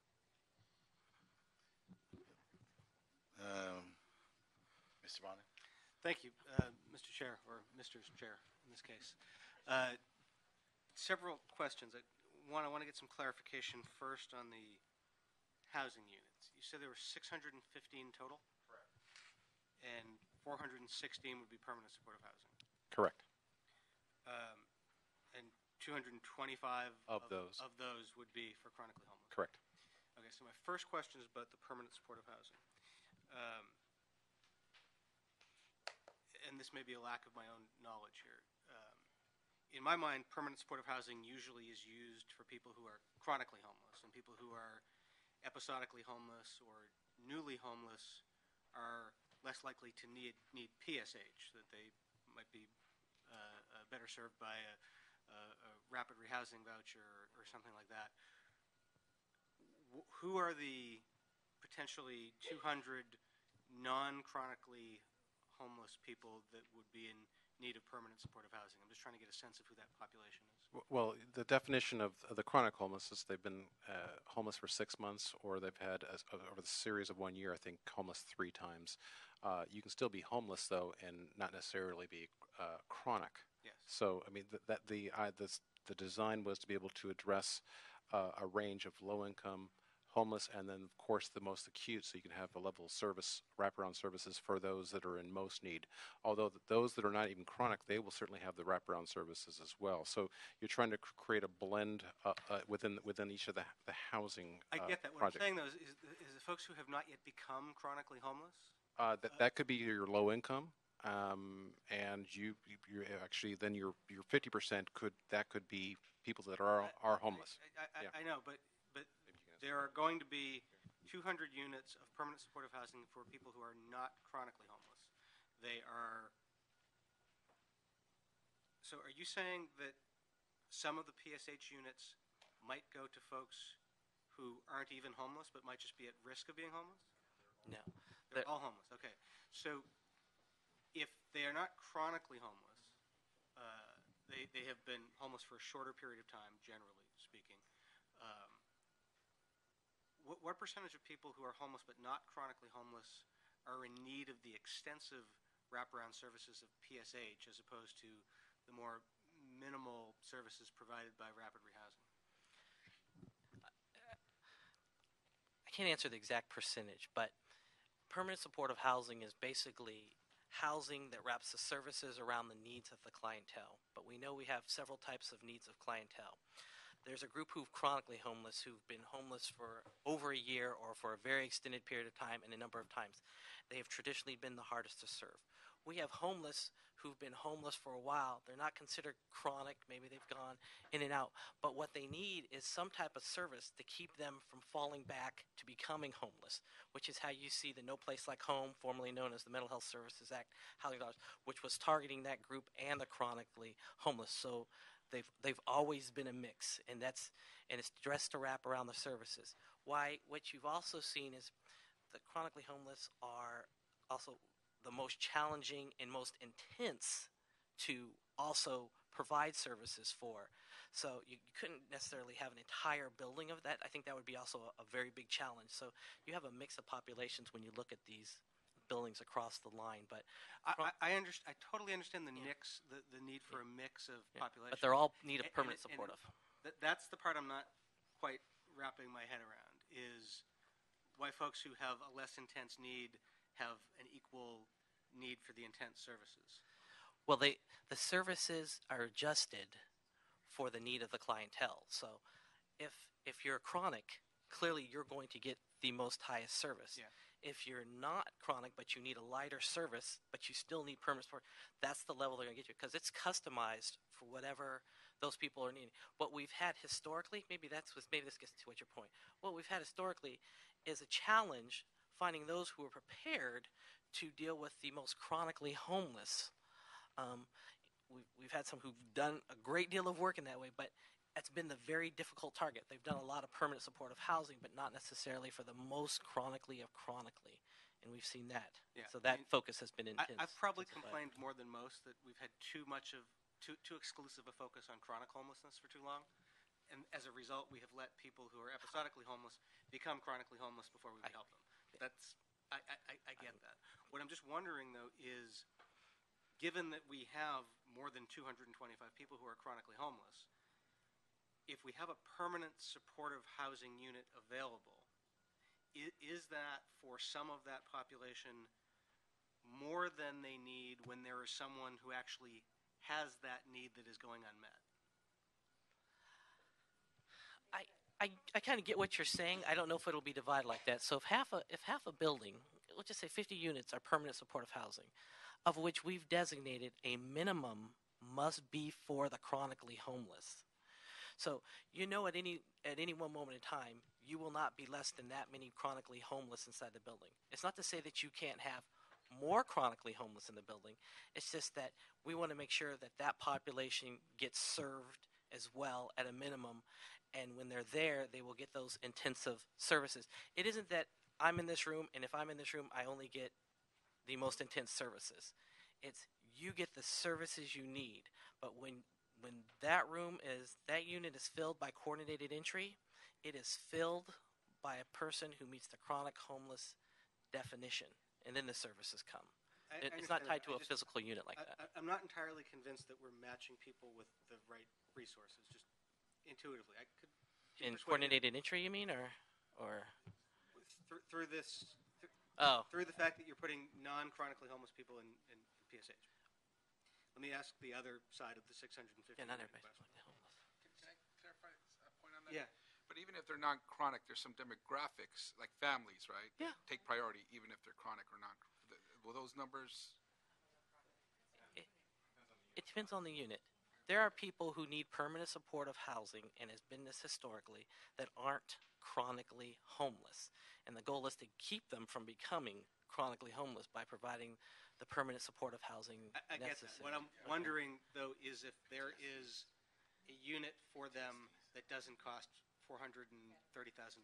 No. I disagree with that, because there are families that I know that can a rapid rehousing voucher, and the smaller amount of services is what they need. So, but let me go to the next. That would be a different population by far. I get you now. Sorry. Let me go to the next part. That would be a different population, not this. 615 units, 416 of them are permanent supportive housing. What are the other 199? They're at risk of homelessness. So it's affordable housing. No, it's at risk of homelessness. It's a little bit higher definition.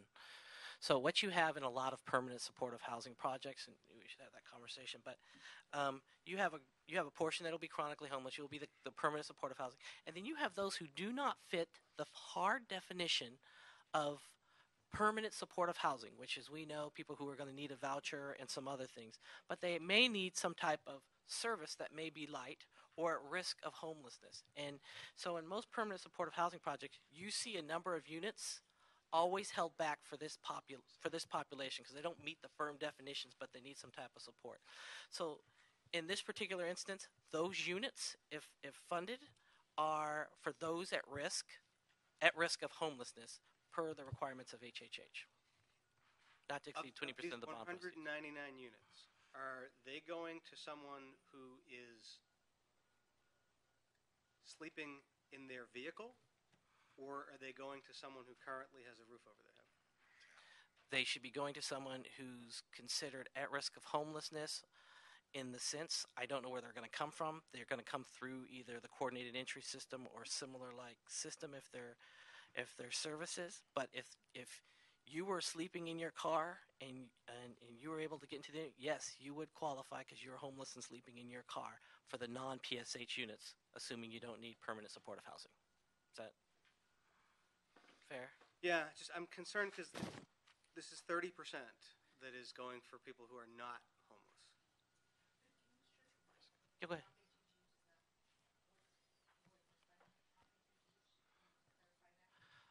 Again, we're HHH allows us to has the strict parameters of permanent supportive housing, of which a portion is for chronically homeless, and up to 20% can be used for those who are at risk of homelessness. 20%.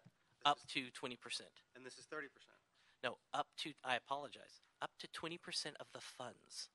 Up to 20% of the funding. It's not by units, it's by the funding. So the funding allocation we're doing, and how does the funding break down? So on a non-PSH unit that's at risk of homelessness, and it was a 4% transaction, the actual PSH unit is $140,000 a door, up to $140,000. No, we don't want to fund as high every single time. On a non-PSH at risk of homelessness, in the current guidelines, it's up to $100,000 a door, bringing it back down to traditional levels. No, I was calculating the 20% based on the number of units. Yeah, you said it's not the number of units. It's based on the bond number size. Of dollars. What Yeah. percentage of the dollars here is for homeless, and what percentage of the dollars is for not yet homeless? Is it less than 20%? I don't know that off the top of my head. My apologies. But since it's off the entire bond series, and we will track it as such, we will make sure we do not exceed that and a number of other financing parameters that we have to be held to. Let me move over to the facility section. A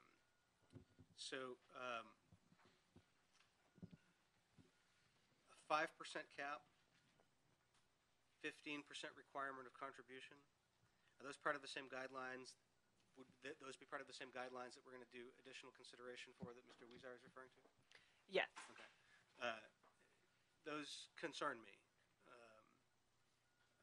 The 15% contribution in particular concerns me.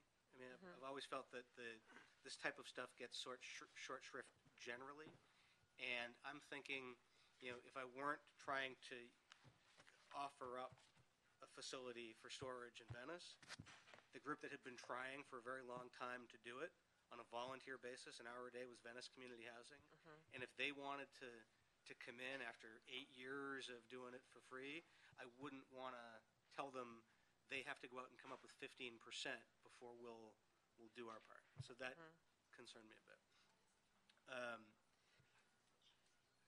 I also have some concerns with the LASA letter. I'm not entirely sure that should be a requirement.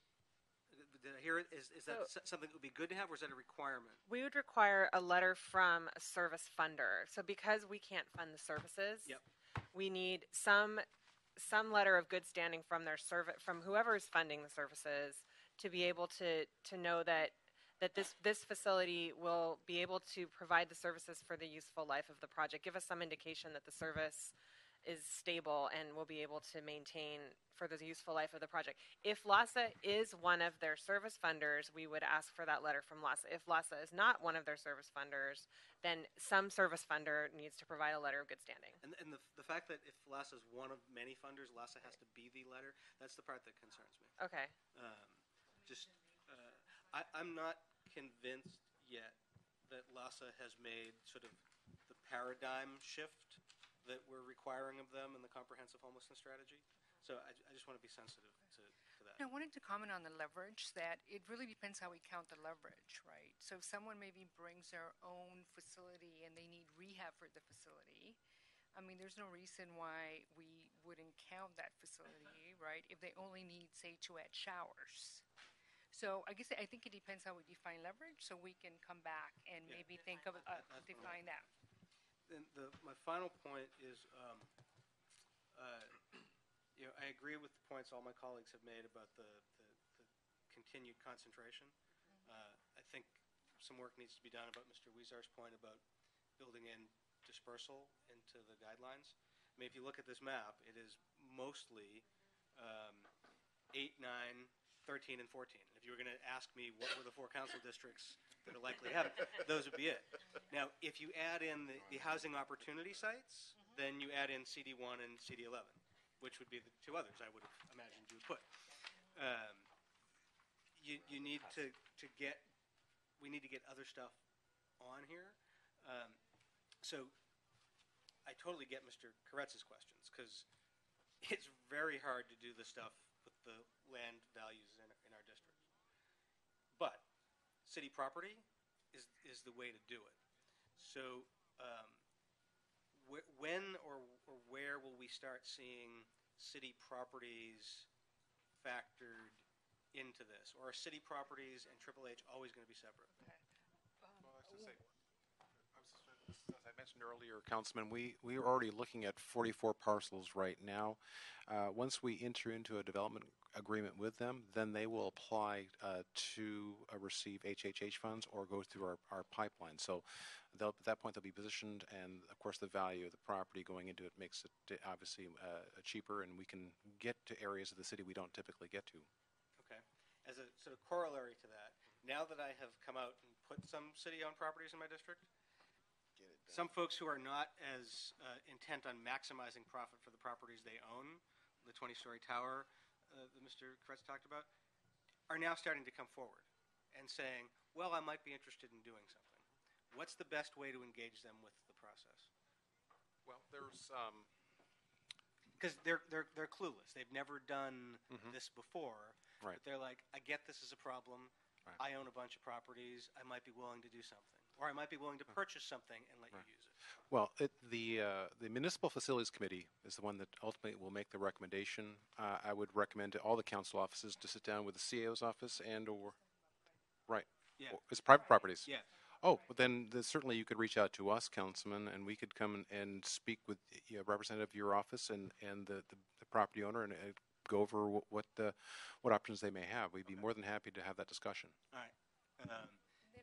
Then on city-owned properties, we're continuing to identify additional properties, and to Councilman Zedillo's point, we're actually meeting with LA Unified because they're actually very interested in using some of their land for housing. So we're meeting with them in the next 2 weeks, and Metro as well. I know Mr. Zimmer was. He won't be there for more than a few weeks. So meet tomorrow. Get it done.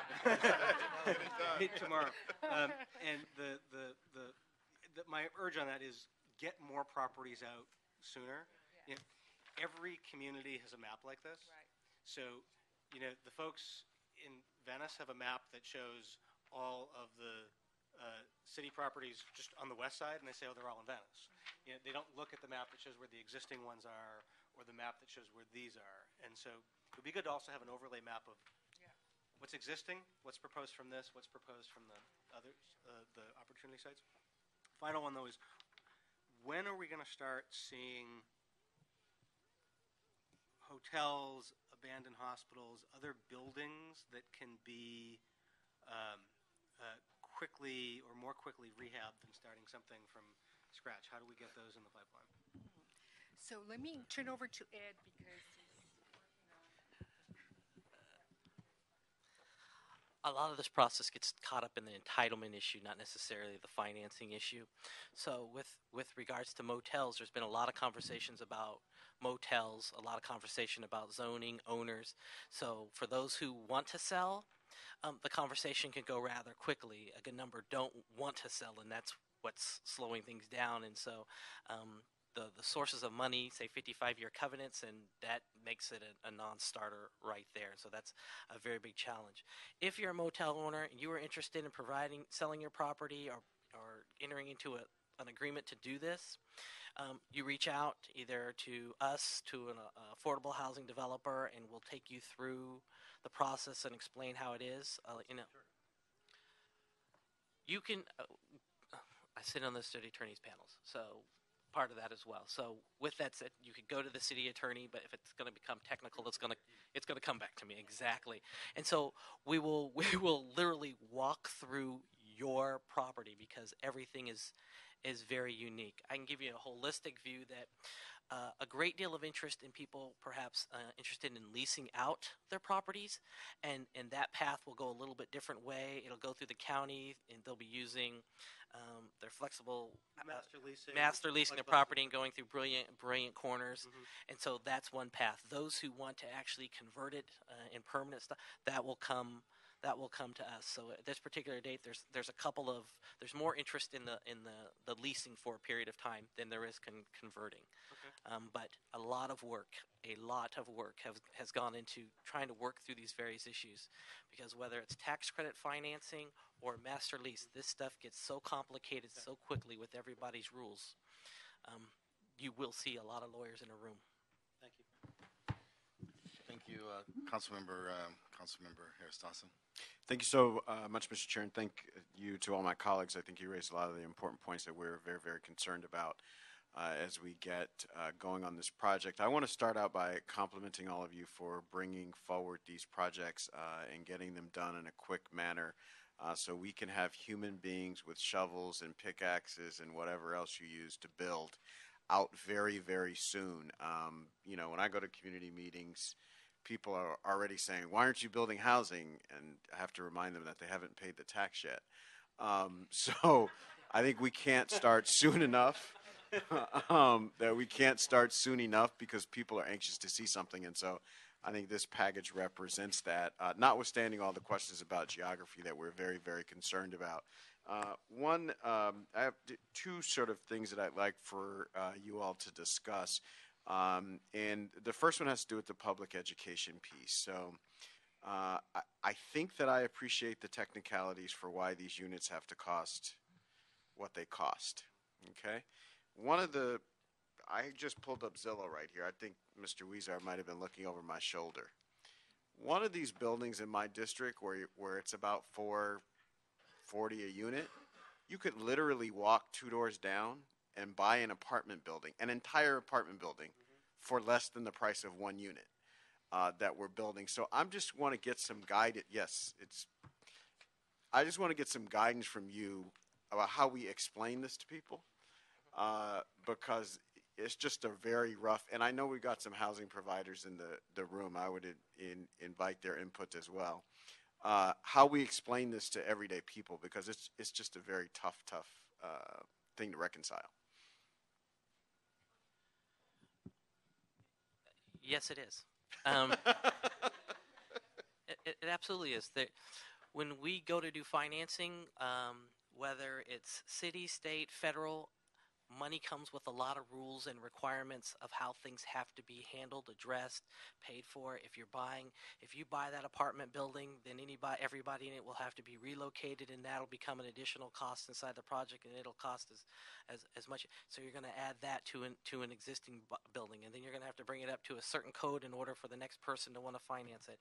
Then you're going to have the holding costs from the acquisition lender till the time you're able to bring down the construction. Then you're going to go through either a tax credits or 9% or 4%, and that's going to provide a new legal structure, an equity partner, and everything. Every little bit keeps adding a cost to it. And so, sometimes inside the program, you see like there's a minimum dollar amount, like $500,000. If it starts to, you don't want to touch certain money if it's going to put too many rules on you and discourage you. We need to think about it a different way. And also in our term sheet, we've provided a path for future thought about if you have a way not to do it with tax credits, come see us. Come see us. Let's take a look at that cost structure, because we've left a path to absolutely talk to you to figure out how we can do this at a cheaper cost. But at this moment in time, you're assembling funding sources from across the spectrum. So acquisition costs, then you're holding it, then you're getting the next funding, lawyers, bonds, entitlement fees, all those things add up, and you end up with these numbers. And so we do our best to put, loan amount limits, upper caps in there, because we want to be reasonable, but we don't want the costs inflated just to get the maximum amount of money.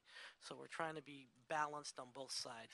And so following up on that, again, not being an expert on this, but I would imagine that the more you do, the cheaper it gets per unit. Yes and no. Yes and no. On a permanent supportive housing project, so you can get some economies of scales, but on a permanent supportive housing project, it's starting to generate technically less income overall because the population doesn't have income. So you're going to need more Section 8 or some other type of operating subsidy inside of there. So as it starts to get bigger, the gap starts to get very, very large. And so you will move from a 4% transaction if you can't get all those subsidies built up together, the 4 or 5 you're going to need. You're going to move to a 9% because it's going to help plug the gap sooner. And then if you go 9%, then the gap will shrink, and then you're able to put in the money, but you're still going to need the vouchers. Economies of scale is key, and part of that is entitlement. You mentioned 4% and 9% transactions. It's probably not the answer we're looking for our constituents. Yeah. Yeah, well, entitlements is going to, where I was going is, entitlements is going to be key, because right now we have people, because of the way the process is and planning's working on it, they're sitting around the 49 unit range. So as planning works through their affordable housing and other entitlement processes, it will help be able to build the appropriate density on the appropriate site, thus helping to lower the cost as well. Is that? Yeah, I mean, I guess what I was getting at, I have curiosity about the upper cap. It seems like you'd want to do larger. It seems like you wouldn't want to have a cap because you'd save money. Right. So can I just a point on the cost per unit, because I think it outlined all the different monies, but I think one of the points you can make to your constituents that the city's not paying the entire cost for the unit, right? We're either paying a third or a fourth, so we're leveraging our money. So I think that's one way to at least say, look, these are affordable. They have to remain affordable for 55 years. That's why you need all this public subsidy, but we're not paying the entire cost of the unit. We're paying a third or fourth and leveraging. So for every dollar we invest, we're leveraging 3 or 4, and that may be helpful. You want to talk about the cap now? Yeah. So taking the pie in its entirety, because to separate it. So we're leveraging up against other financial sources that are coming in, and which is why there's a 50% minimum permanent supportive housing. If you're doing a tax credit deal, and we're talking about, if you're doing a 4% deal as a structure with 140, that's a 75 unit deal. If you're doing a 9% transaction the way it's written, that's a 120 unit deal. Those are both very, very large projects. So the cap isn't coming into play at that particular moment in time. If you're doing a project that would go over 120 units, which most likely you're going to do 9% because the gap is getting very large, tax credits is going to limit you at 120 anyway. So your financing structure is unequivocally going to change. So when we see that, we see them broken into 2 projects. And so this is where we have to remain cognizant of the ways to manipulate the system. I'm going to break into 2 projects now. And now I can turn around and leverage 2 loans from you. So now I'm going to work to get, now I have 2 $12 million caps, 1 per project, which means I can max up to $24 million per project. I don't think you're being constrained when you do that. You're actually working the system. You're working the system. So we keep several belts and suspenders around paying attention. One is that cap, one is the per unit, and the other one's watching the total development cost to make sure people aren't inflating the development cost to try to get to the other side as well. Excellent, thank you. That was helpful. And then last question. It's probably it's a nuanced question. I think it's probably a nuanced answer. So it seems to me we have this race to do the number of units per year and the total amount in 10 years. It also seems like we have this other goal to sort of break against the de facto apartheid, right? The class apartheid that we all live with in this country and certainly in this city, right? So what you have is the projects, that goal of breaking the apartheid, those projects take longer. They cost more and they take longer. Exactly. Right? So every time you get, it seems like every time you get to the line, the ones in the areas where it's easy to cite are going to be ready, and those other ones are going to have this barrier or this last barrier. I mean, 1, they are complicated in general, and 2, they have people, well-financed, setting up things, right? Like making up things that you have to jump for. So I'm just wondering, how are you balancing? I mean, even in my district, and I would say my district is 90% low income. Even in my district, the less low-income areas, the deals take longer to build the will and get ownership, all of it. I mean, and so I can imagine in the city it's much more challenging. Right. So how are you all thinking about balancing those two things out? Well, and meeting the goals of the project? Well, it's interesting because we've thought about this quite a bit, Councilman. And when HHH was passed, we were high fives, great. They were thinking this is wonderful, great news. Amongst ourselves, we were thinking, well, okay, this is going to be interesting a year from now to see where we're actually able to build. People voted for it, but they want it in their backyard. And this is really, we're going to rely on this body and the council and the mayor's office to help us pursue areas of the city that we don't typically build. With that, it's going to cost us more as well, as you clearly stated, Councilman, and as we discussed earlier about the construction costs, they are exorbitant.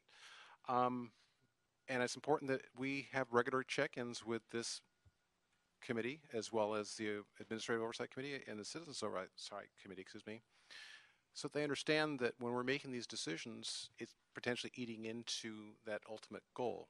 Now, as additional resources become available, we're obviously going to pursue those and try to mitigate any kind of huge sways in the amount of gap financing we need to provide in a project. But this is going to be a collective decision and a policy decision that the city is going to make as it moves forward to divvy up the money in an equitable fashion. But with that comes a price point. So we're all going to be in this decision-making process together and understand what the ramifications are as we move forward. Each and every year we come before you with a project expenditure plan, but even in the interim, as we're reviewing projects to give them those conditional letters of commitment. So this is going to be a shared approach and shared understanding as we move forward. But we absolutely agree with you that we need to distribute these monies, but understand there will be implications. Excellent. Thank you. And just from putting my homeless coordinator hat on and the strategy itself, I think that's where the planning strategies in the 8s and some of the 7s are going to be really important as well. In addition to, as you've all pointed out, the city-owned properties, the planning strategies that are designed, that we should be seeing some of that stuff come forward very soon. The planning department is working on a permanent supportive housing ordinance, for example, to make some of those requirements that do extend the term of the period of time it takes to build a project to take, like they testified in the Citizens Oversight Committee last week, 2 weeks ago, that the goal of the the goal of the permanent supportive housing ordinance is to take that development period from 3 years to 1 year. And when we've heard about how holding costs add to the costs of projects, that will also help make the Proposition HHH funding go that much farther. I think that's the other part where it's not necessarily about financing guidelines, but the other things that we can do to try and facilitate construction of housing and get out of the way where we can. Okay, let's hear from the public before we take an action. Amy Anderson. Thank you, CAO and HCIT. Amy Anderson, Stephanie Klasky Gamer. I'm sorry. I got it. Who is this? Hayes? Ted Hayes. So number one, I have Amy Anderson and I have Ted Hayes. Good afternoon, council members. Amy Anderson, Executive Director of Path Ventures. I'm here to simply urge you to support staff's recommendations for the HHH program. I did want to urge the committee to move forward with staff's recommendation, in particular for the Permanent Supportive Housing Loan Program. While there's probably some time to evaluate the facilities program, it will be pretty critical to get commitments out for the supportive housing project so that we can go out and secure additional financing in the fall. So urging you to support all of those recommendations when it comes to the permanent supportive housing programs. I also just want to say congratulations, because I think it's really important that we take the opportunity to recognize all the milestones related to Measure H, which was such a landmark resource for this city. So thanks. Congrats. Mr. Hayes? Background, 3 years of Los Angeles Homeless Services Authority. A city council meeting, Nate Holden had to be physically restrained from attacking Mike Hernandez. Hernandez said, "We are going to take over this city house by house, block by block, council district by council district." That seems to be holding true. The mayor said that if the illegal immigrants are being pounded on anymore, they're going to riot. There was a housing project which was prominently populated by Latinos. The 3 black who lived there, their home was firebombed. Fortunately, LAPD seems to have solved that problem. 2 bodies cannot live in the same place at the same time.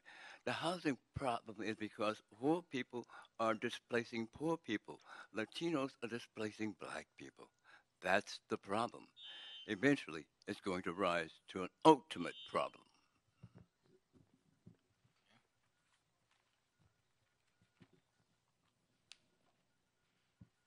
Good afternoon, council members. I'm Stephanie Klasky Gamer with LA Family Housing.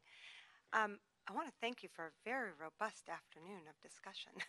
You guys took on a lot, and we appreciate HCID staff and the CAO's office staff really addressing some of the hard issues as we're developing policies around the implementation and the funding of H dollars, including the high cost of our developments. And I hope that we'll be able to talk about that a little bit more with item number 6 as it comes up. But I really came because I wanted to thank you.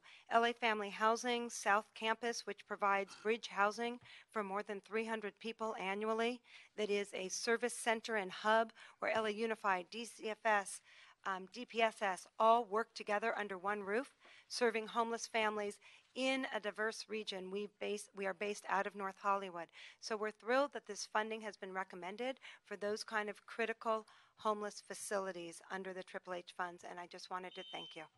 Thank you. We've got a motion.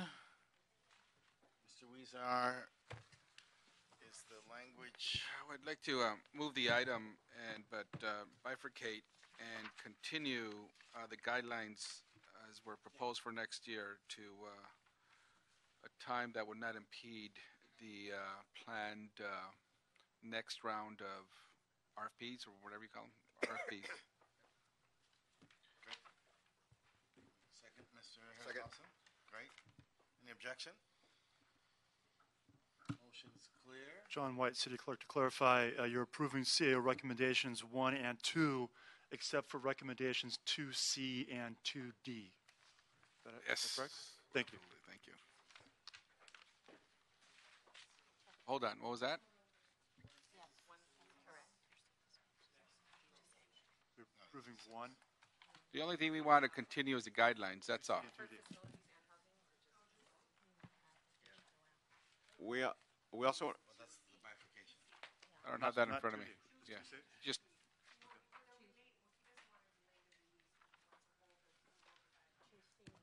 right. Also, I want to said move that. Yeah. Also, I want to move that we remove the suggested stuff for City Council review in the RFP implementation calendar. That is before the AOC and COC, as that is duplicative since now we have this implementation of a letter. Council gets to review before it goes, so there's no need for it to come back to us for consideration.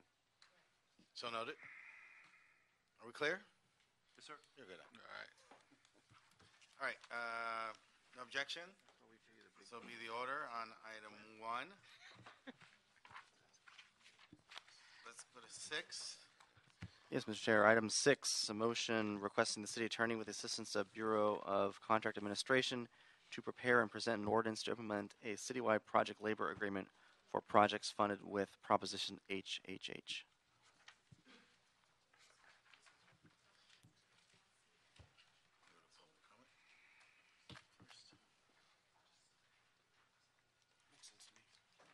Okay, let's hear public comment before we go to the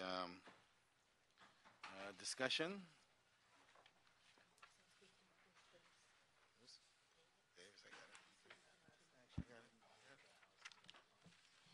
Ron Miller,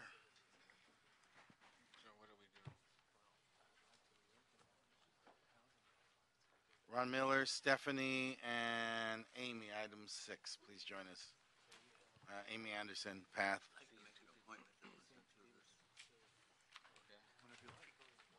Whenever you like. Contact you. Come to our office. If your name was called, please come up and take a seat. If you have any questions, give me a call. Good afternoon. I'm Ron Miller, Executive Secretary of the LA Orange County Building Trades. And first of all, I want to thank all of you for... Ron. Let's get everybody shuffling. Oh, this time. Can we start this time over again? Good afternoon. I'm Ron Miller I with... want to make sure we get the restart on the time. Okay, go ahead, Ron. Thank you. Ron Miller with the Building Trades. I just want to thank each and every one of you for championing this motion to implement the citywide project labor agreement. We think our partnership with the city, between the city and the building trades, has been a great thing. We've put many, many people from the community to work. Homelessness folks also, with the disadvantage or transitional worker language that's in our agreements. It's been very valuable. I would like you to move this forward as fast as possible so that we don't have another 9 projects not carried under the agreement, because I think we missed an opportunity there with the 9 projects that were just pushed forward today. So again, thank you very much, and I look forward to a very cherished partnership with this department also. Thank you. Okay.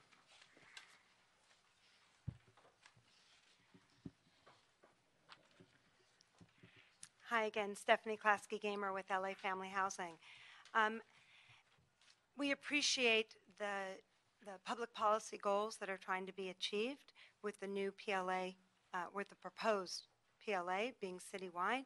However, we would really sincerely and earnestly request that parameters be set on any citywide policy so that it doesn't negatively impact the affordable housing development. You previously addressed the high cost of affordable housing development and the pace at which it's done. When developments are done at 50 units and below, it's hard to take on the requirements that are currently proposed.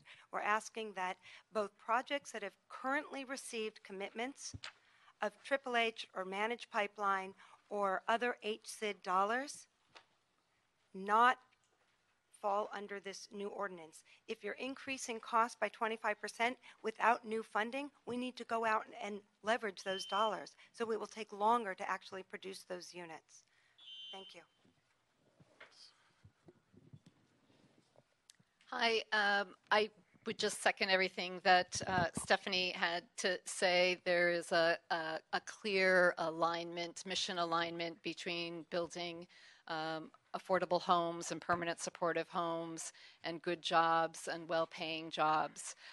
So we see a benefit to pursuing this policy, but it does need to be balanced with a potential significant impact to the cost of the developments that affordable housing and permanent supportive housing developers are pursuing under HHH. So what's really important is for the affordable housing developers to have a seat at the table with the city attorney as the guidelines under this ordinance are being developed. We would really appreciate some kind of threshold. The redevelopment agency used a threshold of 75 units in a project as the threshold at which a PLA would apply. We'd suggest that there be a similar threshold under this program. Thank you. Alan Greenlee and Mike Alvidrez. Where are you, sir?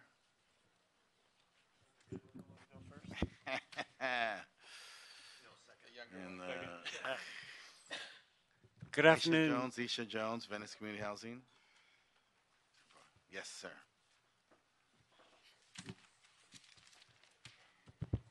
Good afternoon. My name is Alan Greenlee. I'm the Executive Director of the Southern California Association of Nonprofit Housing. I want to say how excited I am about the work that you guys just did a couple of seconds ago where you passed that first group of developments. It's so exciting to see that the fruit of the work as we work collectively with the council to get HHH on the ballot is now starting to happen. So that's really great. I submitted for the record a letter that talks about our suggested improvements to the project labor agreement. As Amy pointed out, we're completely on board with the notion that we can do the development of the supportive housing and provide good jobs.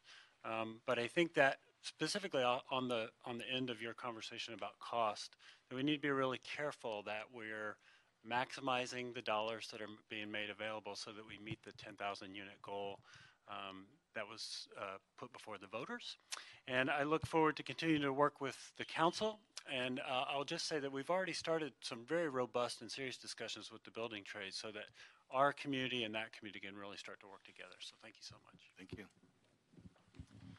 Good afternoon, Mike Alvidrez, Skidder Housing Trust. I want to reiterate, I think what is general consensus in the supportive housing developer community that we can both combat homelessness by building new permanent supportive housing and create good jobs in the city. And I think those are two worthy goals worth pursuing. I'm sorry? And quality design. And quality design at the same time, like the one we did in your district, Mr. Cedillo.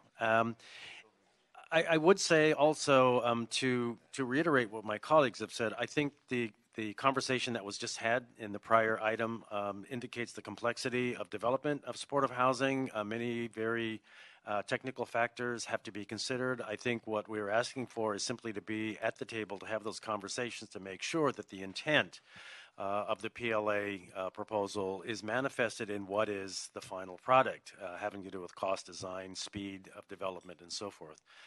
So that we don't preclude the opportunity to deliver on the intent of both Triple H and the proposed PLA.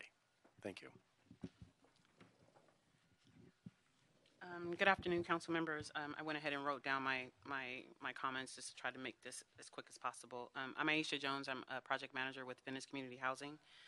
And we are supportive of the project labor agreement policy for the Triple H funded projects. However, we urge you to consider a few things before moving forward. First, it's critical that the PLA policy not be applied to any developments already recommended for approval in the first project expenditure plan or projects already in the managed pipeline. These developments, led by our longtime community partners, are urgently needed and are too far along to be able to adjust to the increased cost of the PLA. Second, we believe that the proposed policy can advance good jobs while also balancing negative impacts on the number of new permanent supportive housing units we propose to the voters, but that will require our expertise at the table. We urge you to work closely with representative of permanent supportive housing developers to ensure the proposed policy details are inclusive of the great need for the PSH units and the need for the fair wages and good jobs. That's it. Colleagues? Thank you. We certainly are supportive of providing a PLA requirements. Most every major city program that is of this scale that has expenditure of public funds supports the idea of good jobs and local hiring. But as I was reading the motion, I recognize that there's very types of PLA programs, and we're asking the city attorney here to draft an ordinance, but we're not being as specific to what type of PLA program. The airport has one, CRA had one, there's different types of programs. So we need to be a bit more specific about what we're asking the city attorney to draft. I think the SCAMP letter really outlines some good questions that need to be addressed, and I mean, I certainly don't want to hold this up, but I don't think we're being as clear to the city attorney in what we're asking them to do. I may be wrong here, but please, somebody correct me if I'm wrong. Anybody? City attorney? Sid? Mr. Reamer, yeah. Mr. Reamer? There you are.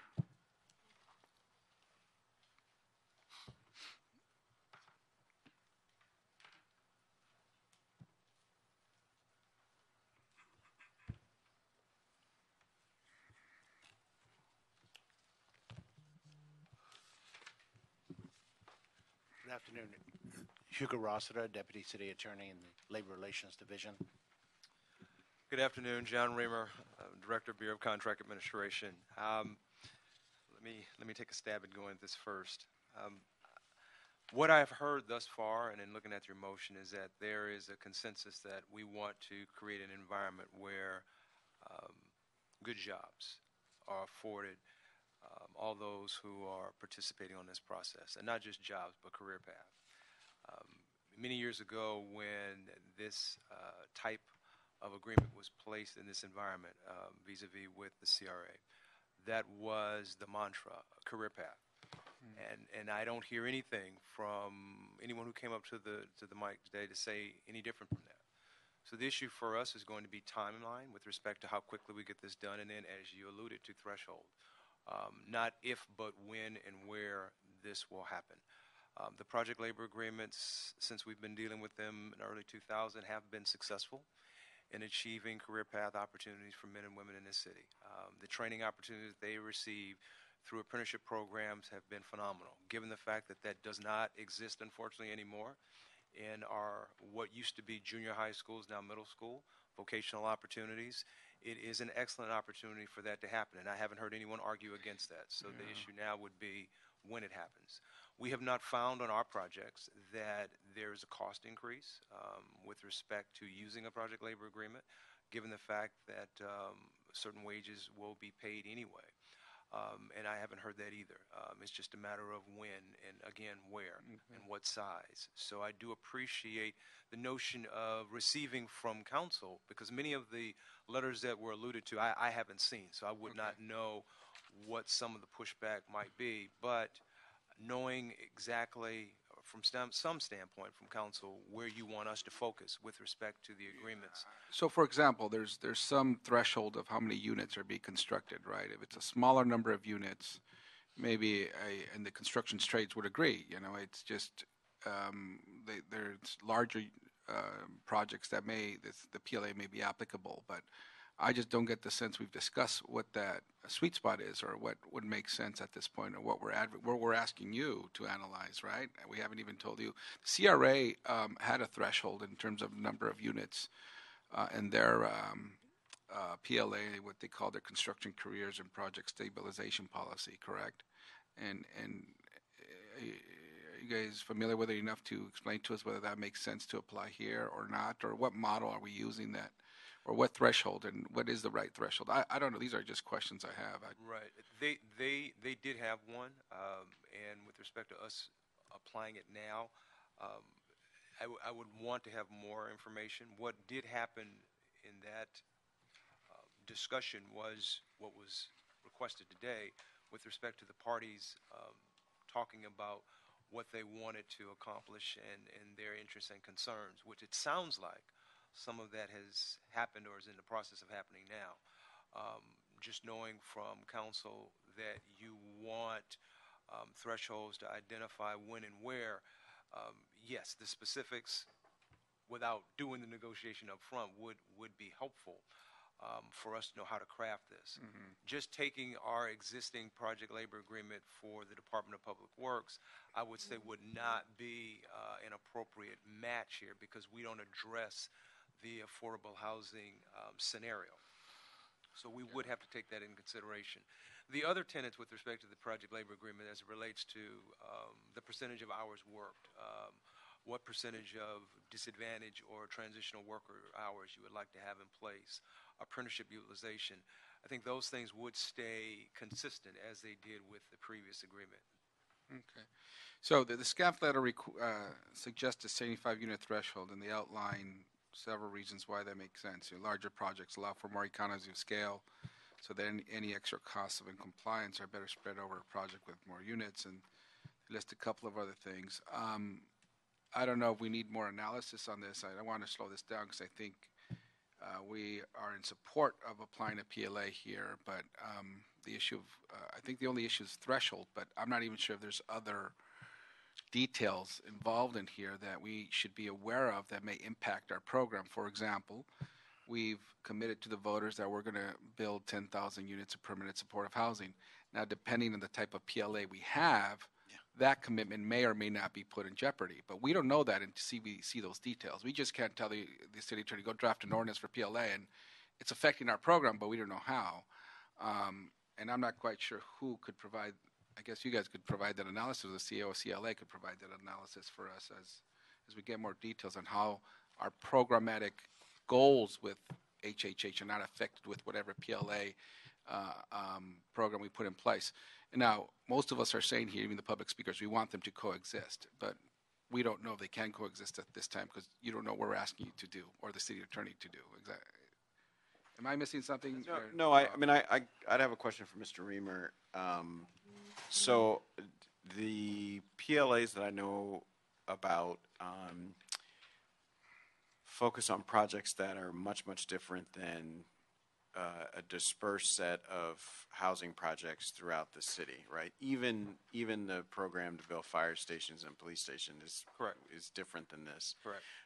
Do you have anything that approximates this kind of project? I'm curious about our pipeline of affordable housing in general. Is there anything that approximates this that where you would have as a starting point, or we at least know the questions to ask or the key levers? Because I'm concerned too that threshold is the question that we heard about. I would imagine there are a bunch of other ones. Yeah, I mean, the CRA is the only one that we have, and it's obviously somewhat dated. I mean, there are things that have, just with respect to the economy itself, that have happened. Metro has a project labor agreement that addresses transit-oriented development. That's more recent. That's pretty close. I mean, those are the two region-wide that one could draw to get an idea. But I mean, just sitting here before you today, you have the parties. No one is saying no to this. They're just saying, how do we do this? This is not unlike what happened with CRA. So it's your saying, the parties need to get together. And this needs to be not a long drawn out, but a very detailed discussion as to, okay, what are the issues? What are the problems or the challenges that will get in the way of us hitting the mark? And I say us, collectively. We're all saying we want to do this, both sides. No one's saying no to this. So what are the issues? And this is just a good old-fashioned negotiation to come up with a number.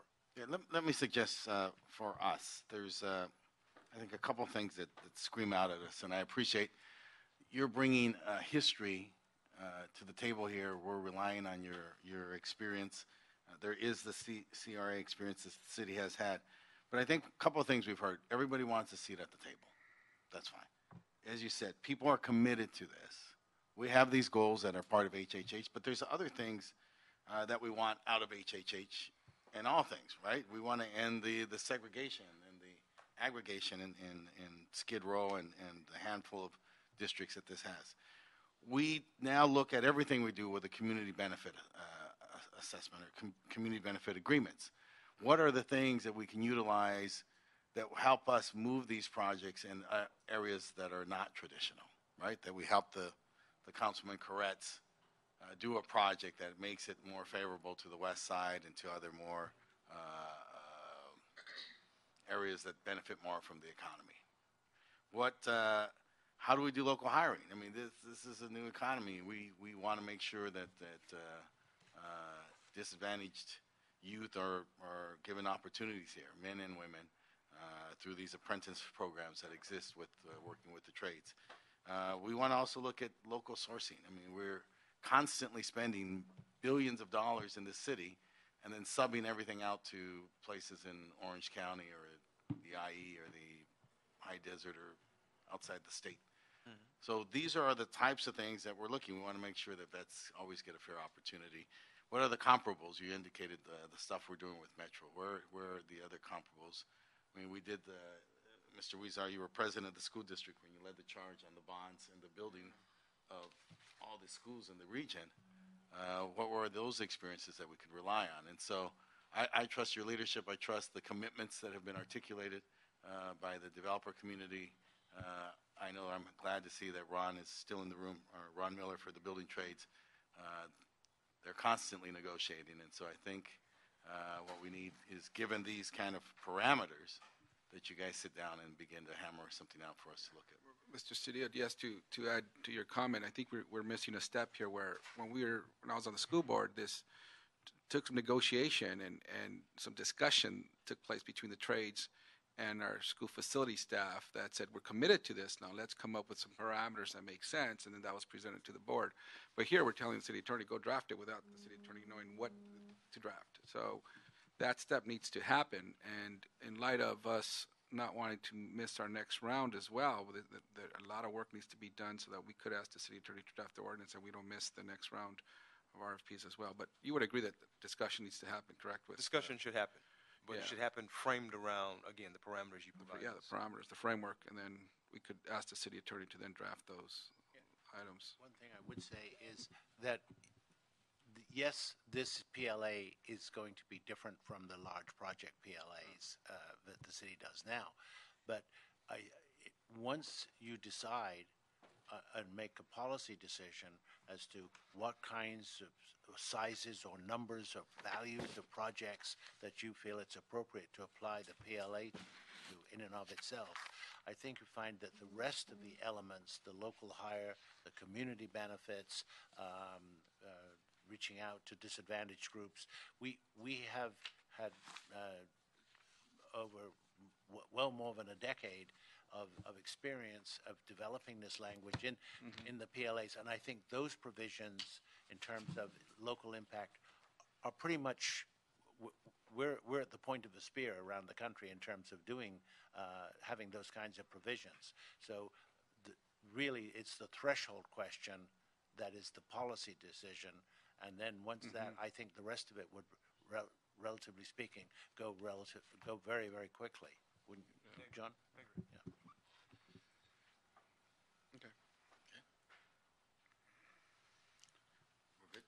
Good. So why don't we, we're coming back to discuss at some point the guidelines for the next round. I think if I could suggest that we direct the CLA, CAO, Bureau of Contract Administration to discuss with the trades and stakeholder group of service providers, developers in the nonprofit in the homeless sector to present to us recommendations at that meeting. I don't know, how much time do you guys need for that? When is that? We're probably trying to do something within the next 3 weeks. Is that realistic, or do we need 60 days? Yeah, I don't know. Yeah. I mean, because there's also local hire. This just has one of those in my gut. It feels like it seems simple, but Could be a little complicated. yeah, I just think it could be. It has potential. Well, also, we don't want to lose substance of work product. Right. Can we say 60 days? Yeah, let's come back in 60 days with a proposal, but to definitely take in the input from the developers of the affordable housing and homeless housing, along with the trades and our city staff. And our city staff. Okay. 60 days? Sure. Okay, we're good then. 60 Okay. days is this way. 3 weeks is not realistic for anyone. Yeah, it's not realistic. Yeah. Let's be real. Okay, in 60 days, a report back? So continue for 60 days. This is scheduled for council on Friday, so Friday you'll need to refer it back to committee. Yes. Is that correct? Okay. Thank you. And then we'll, with those directions or broad parameters. Got it. Okay. The consent? Items 3, you want to? Mr. Chair, so would you like to go to the housing? Yeah, do we go to housing? Yeah, we go to the housing meeting now. And Thank you. We're the same gentleman. Oh, Mr. Chair. Yes, sir. Can we reconsider item 1? I think the intent there was not only to do the facilities, but the housing guidelines as well. So it's 1C as well, 1C, 2C, and 2D, correct? Is that? Okay, one is approved, and all of its A, B, C, they're all approved. Okay, so It's we want to recommendation 2 that I asked about. Is it 2C and 2D that will be continued? And 1C. And 1C to be continued? Yeah. Thank you. Thank you. Okay. It's just clarified. Okay. Thank you. Okay, it's clarified. Okay, thank you. Okay. I understand that you want to take items 3 and 4 on consent, Mr. Chair? Are we convening housing? Yes, yes, sir. Housing committee is convened. Quorum present. Mr. Chairman, I just got to hold 4 just a comment. That's all. Okay. So approve 3? Approve 3 on consent. Item 3, briefly, Mr. Chair, HCID report relative to the 80th and Vermont development project. Without objection, so be the order. Item number 4, Mr. Senator Price. Yeah, quickly, Mr. Chair, just if I could read in the record. Item number 4, HCID report relative to an RFP for IT vendors. Just want to make sure, Mr. Chairman, that we do as much outreach as we can on this. I know there were two vendors selected. I don't know if the plan is to select 2 more, or is there going to be a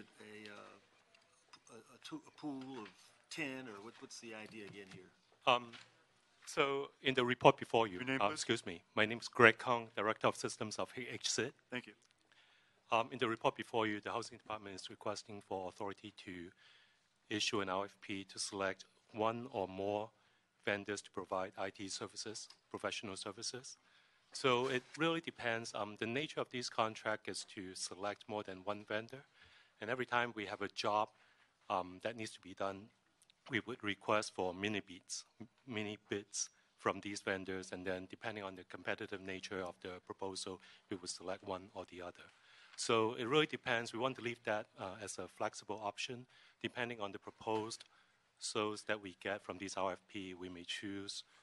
Definitely will be at least 2, but we may choose more than 2 depending on the competitiveness of these bidders. I understand that. I'm just encouraging you to have a diverse pool of Absolutely. Providers that you're going out to, that you're informing of this opportunity. Okay. All right, let us reemphasize our commitment to make sure that as we do projects going forward, that we want to make sure that the local communities, people benefit, women organizations, et cetera, get an opportunity to bid and participate in the benefits that all these contracts will provide. Absolutely. That's already part of the RFP process. Thank you. And we appreciate that. We like to stay focused on the execution of those components. Absolutely. We're good? Good. Motion to approve? No objection. Second. So be the order. We're Takes you to item 2 or 5. is this the adopt? Item number 2 is the round 2 tax credit report. Senator Price moves to adopt. Any objections? Mr. Chair, you should be adopting the CAO recommendations on item 2. That's correct.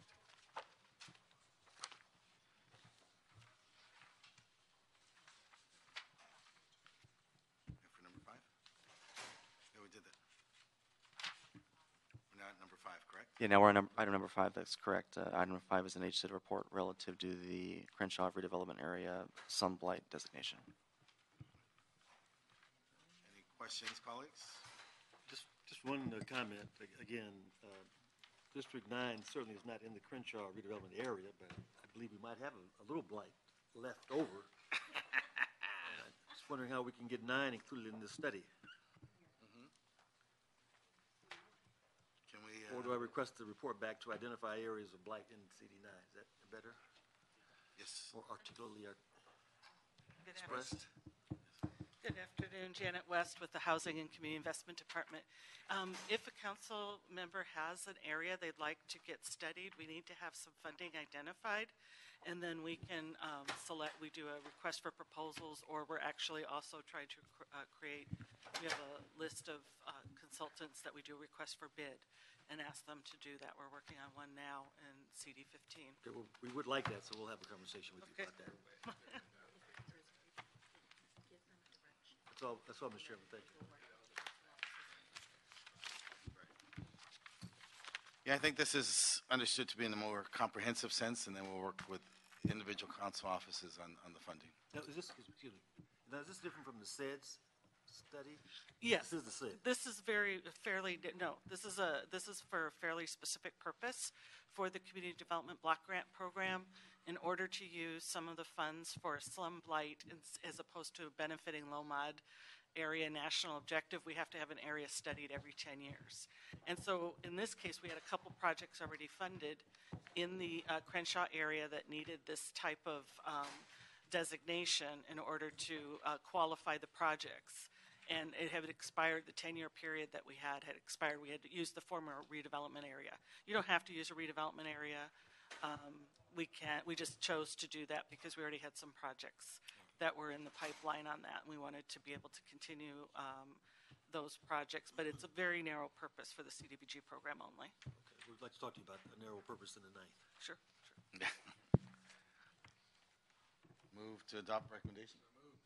No objections? So be the order. That concludes the agenda.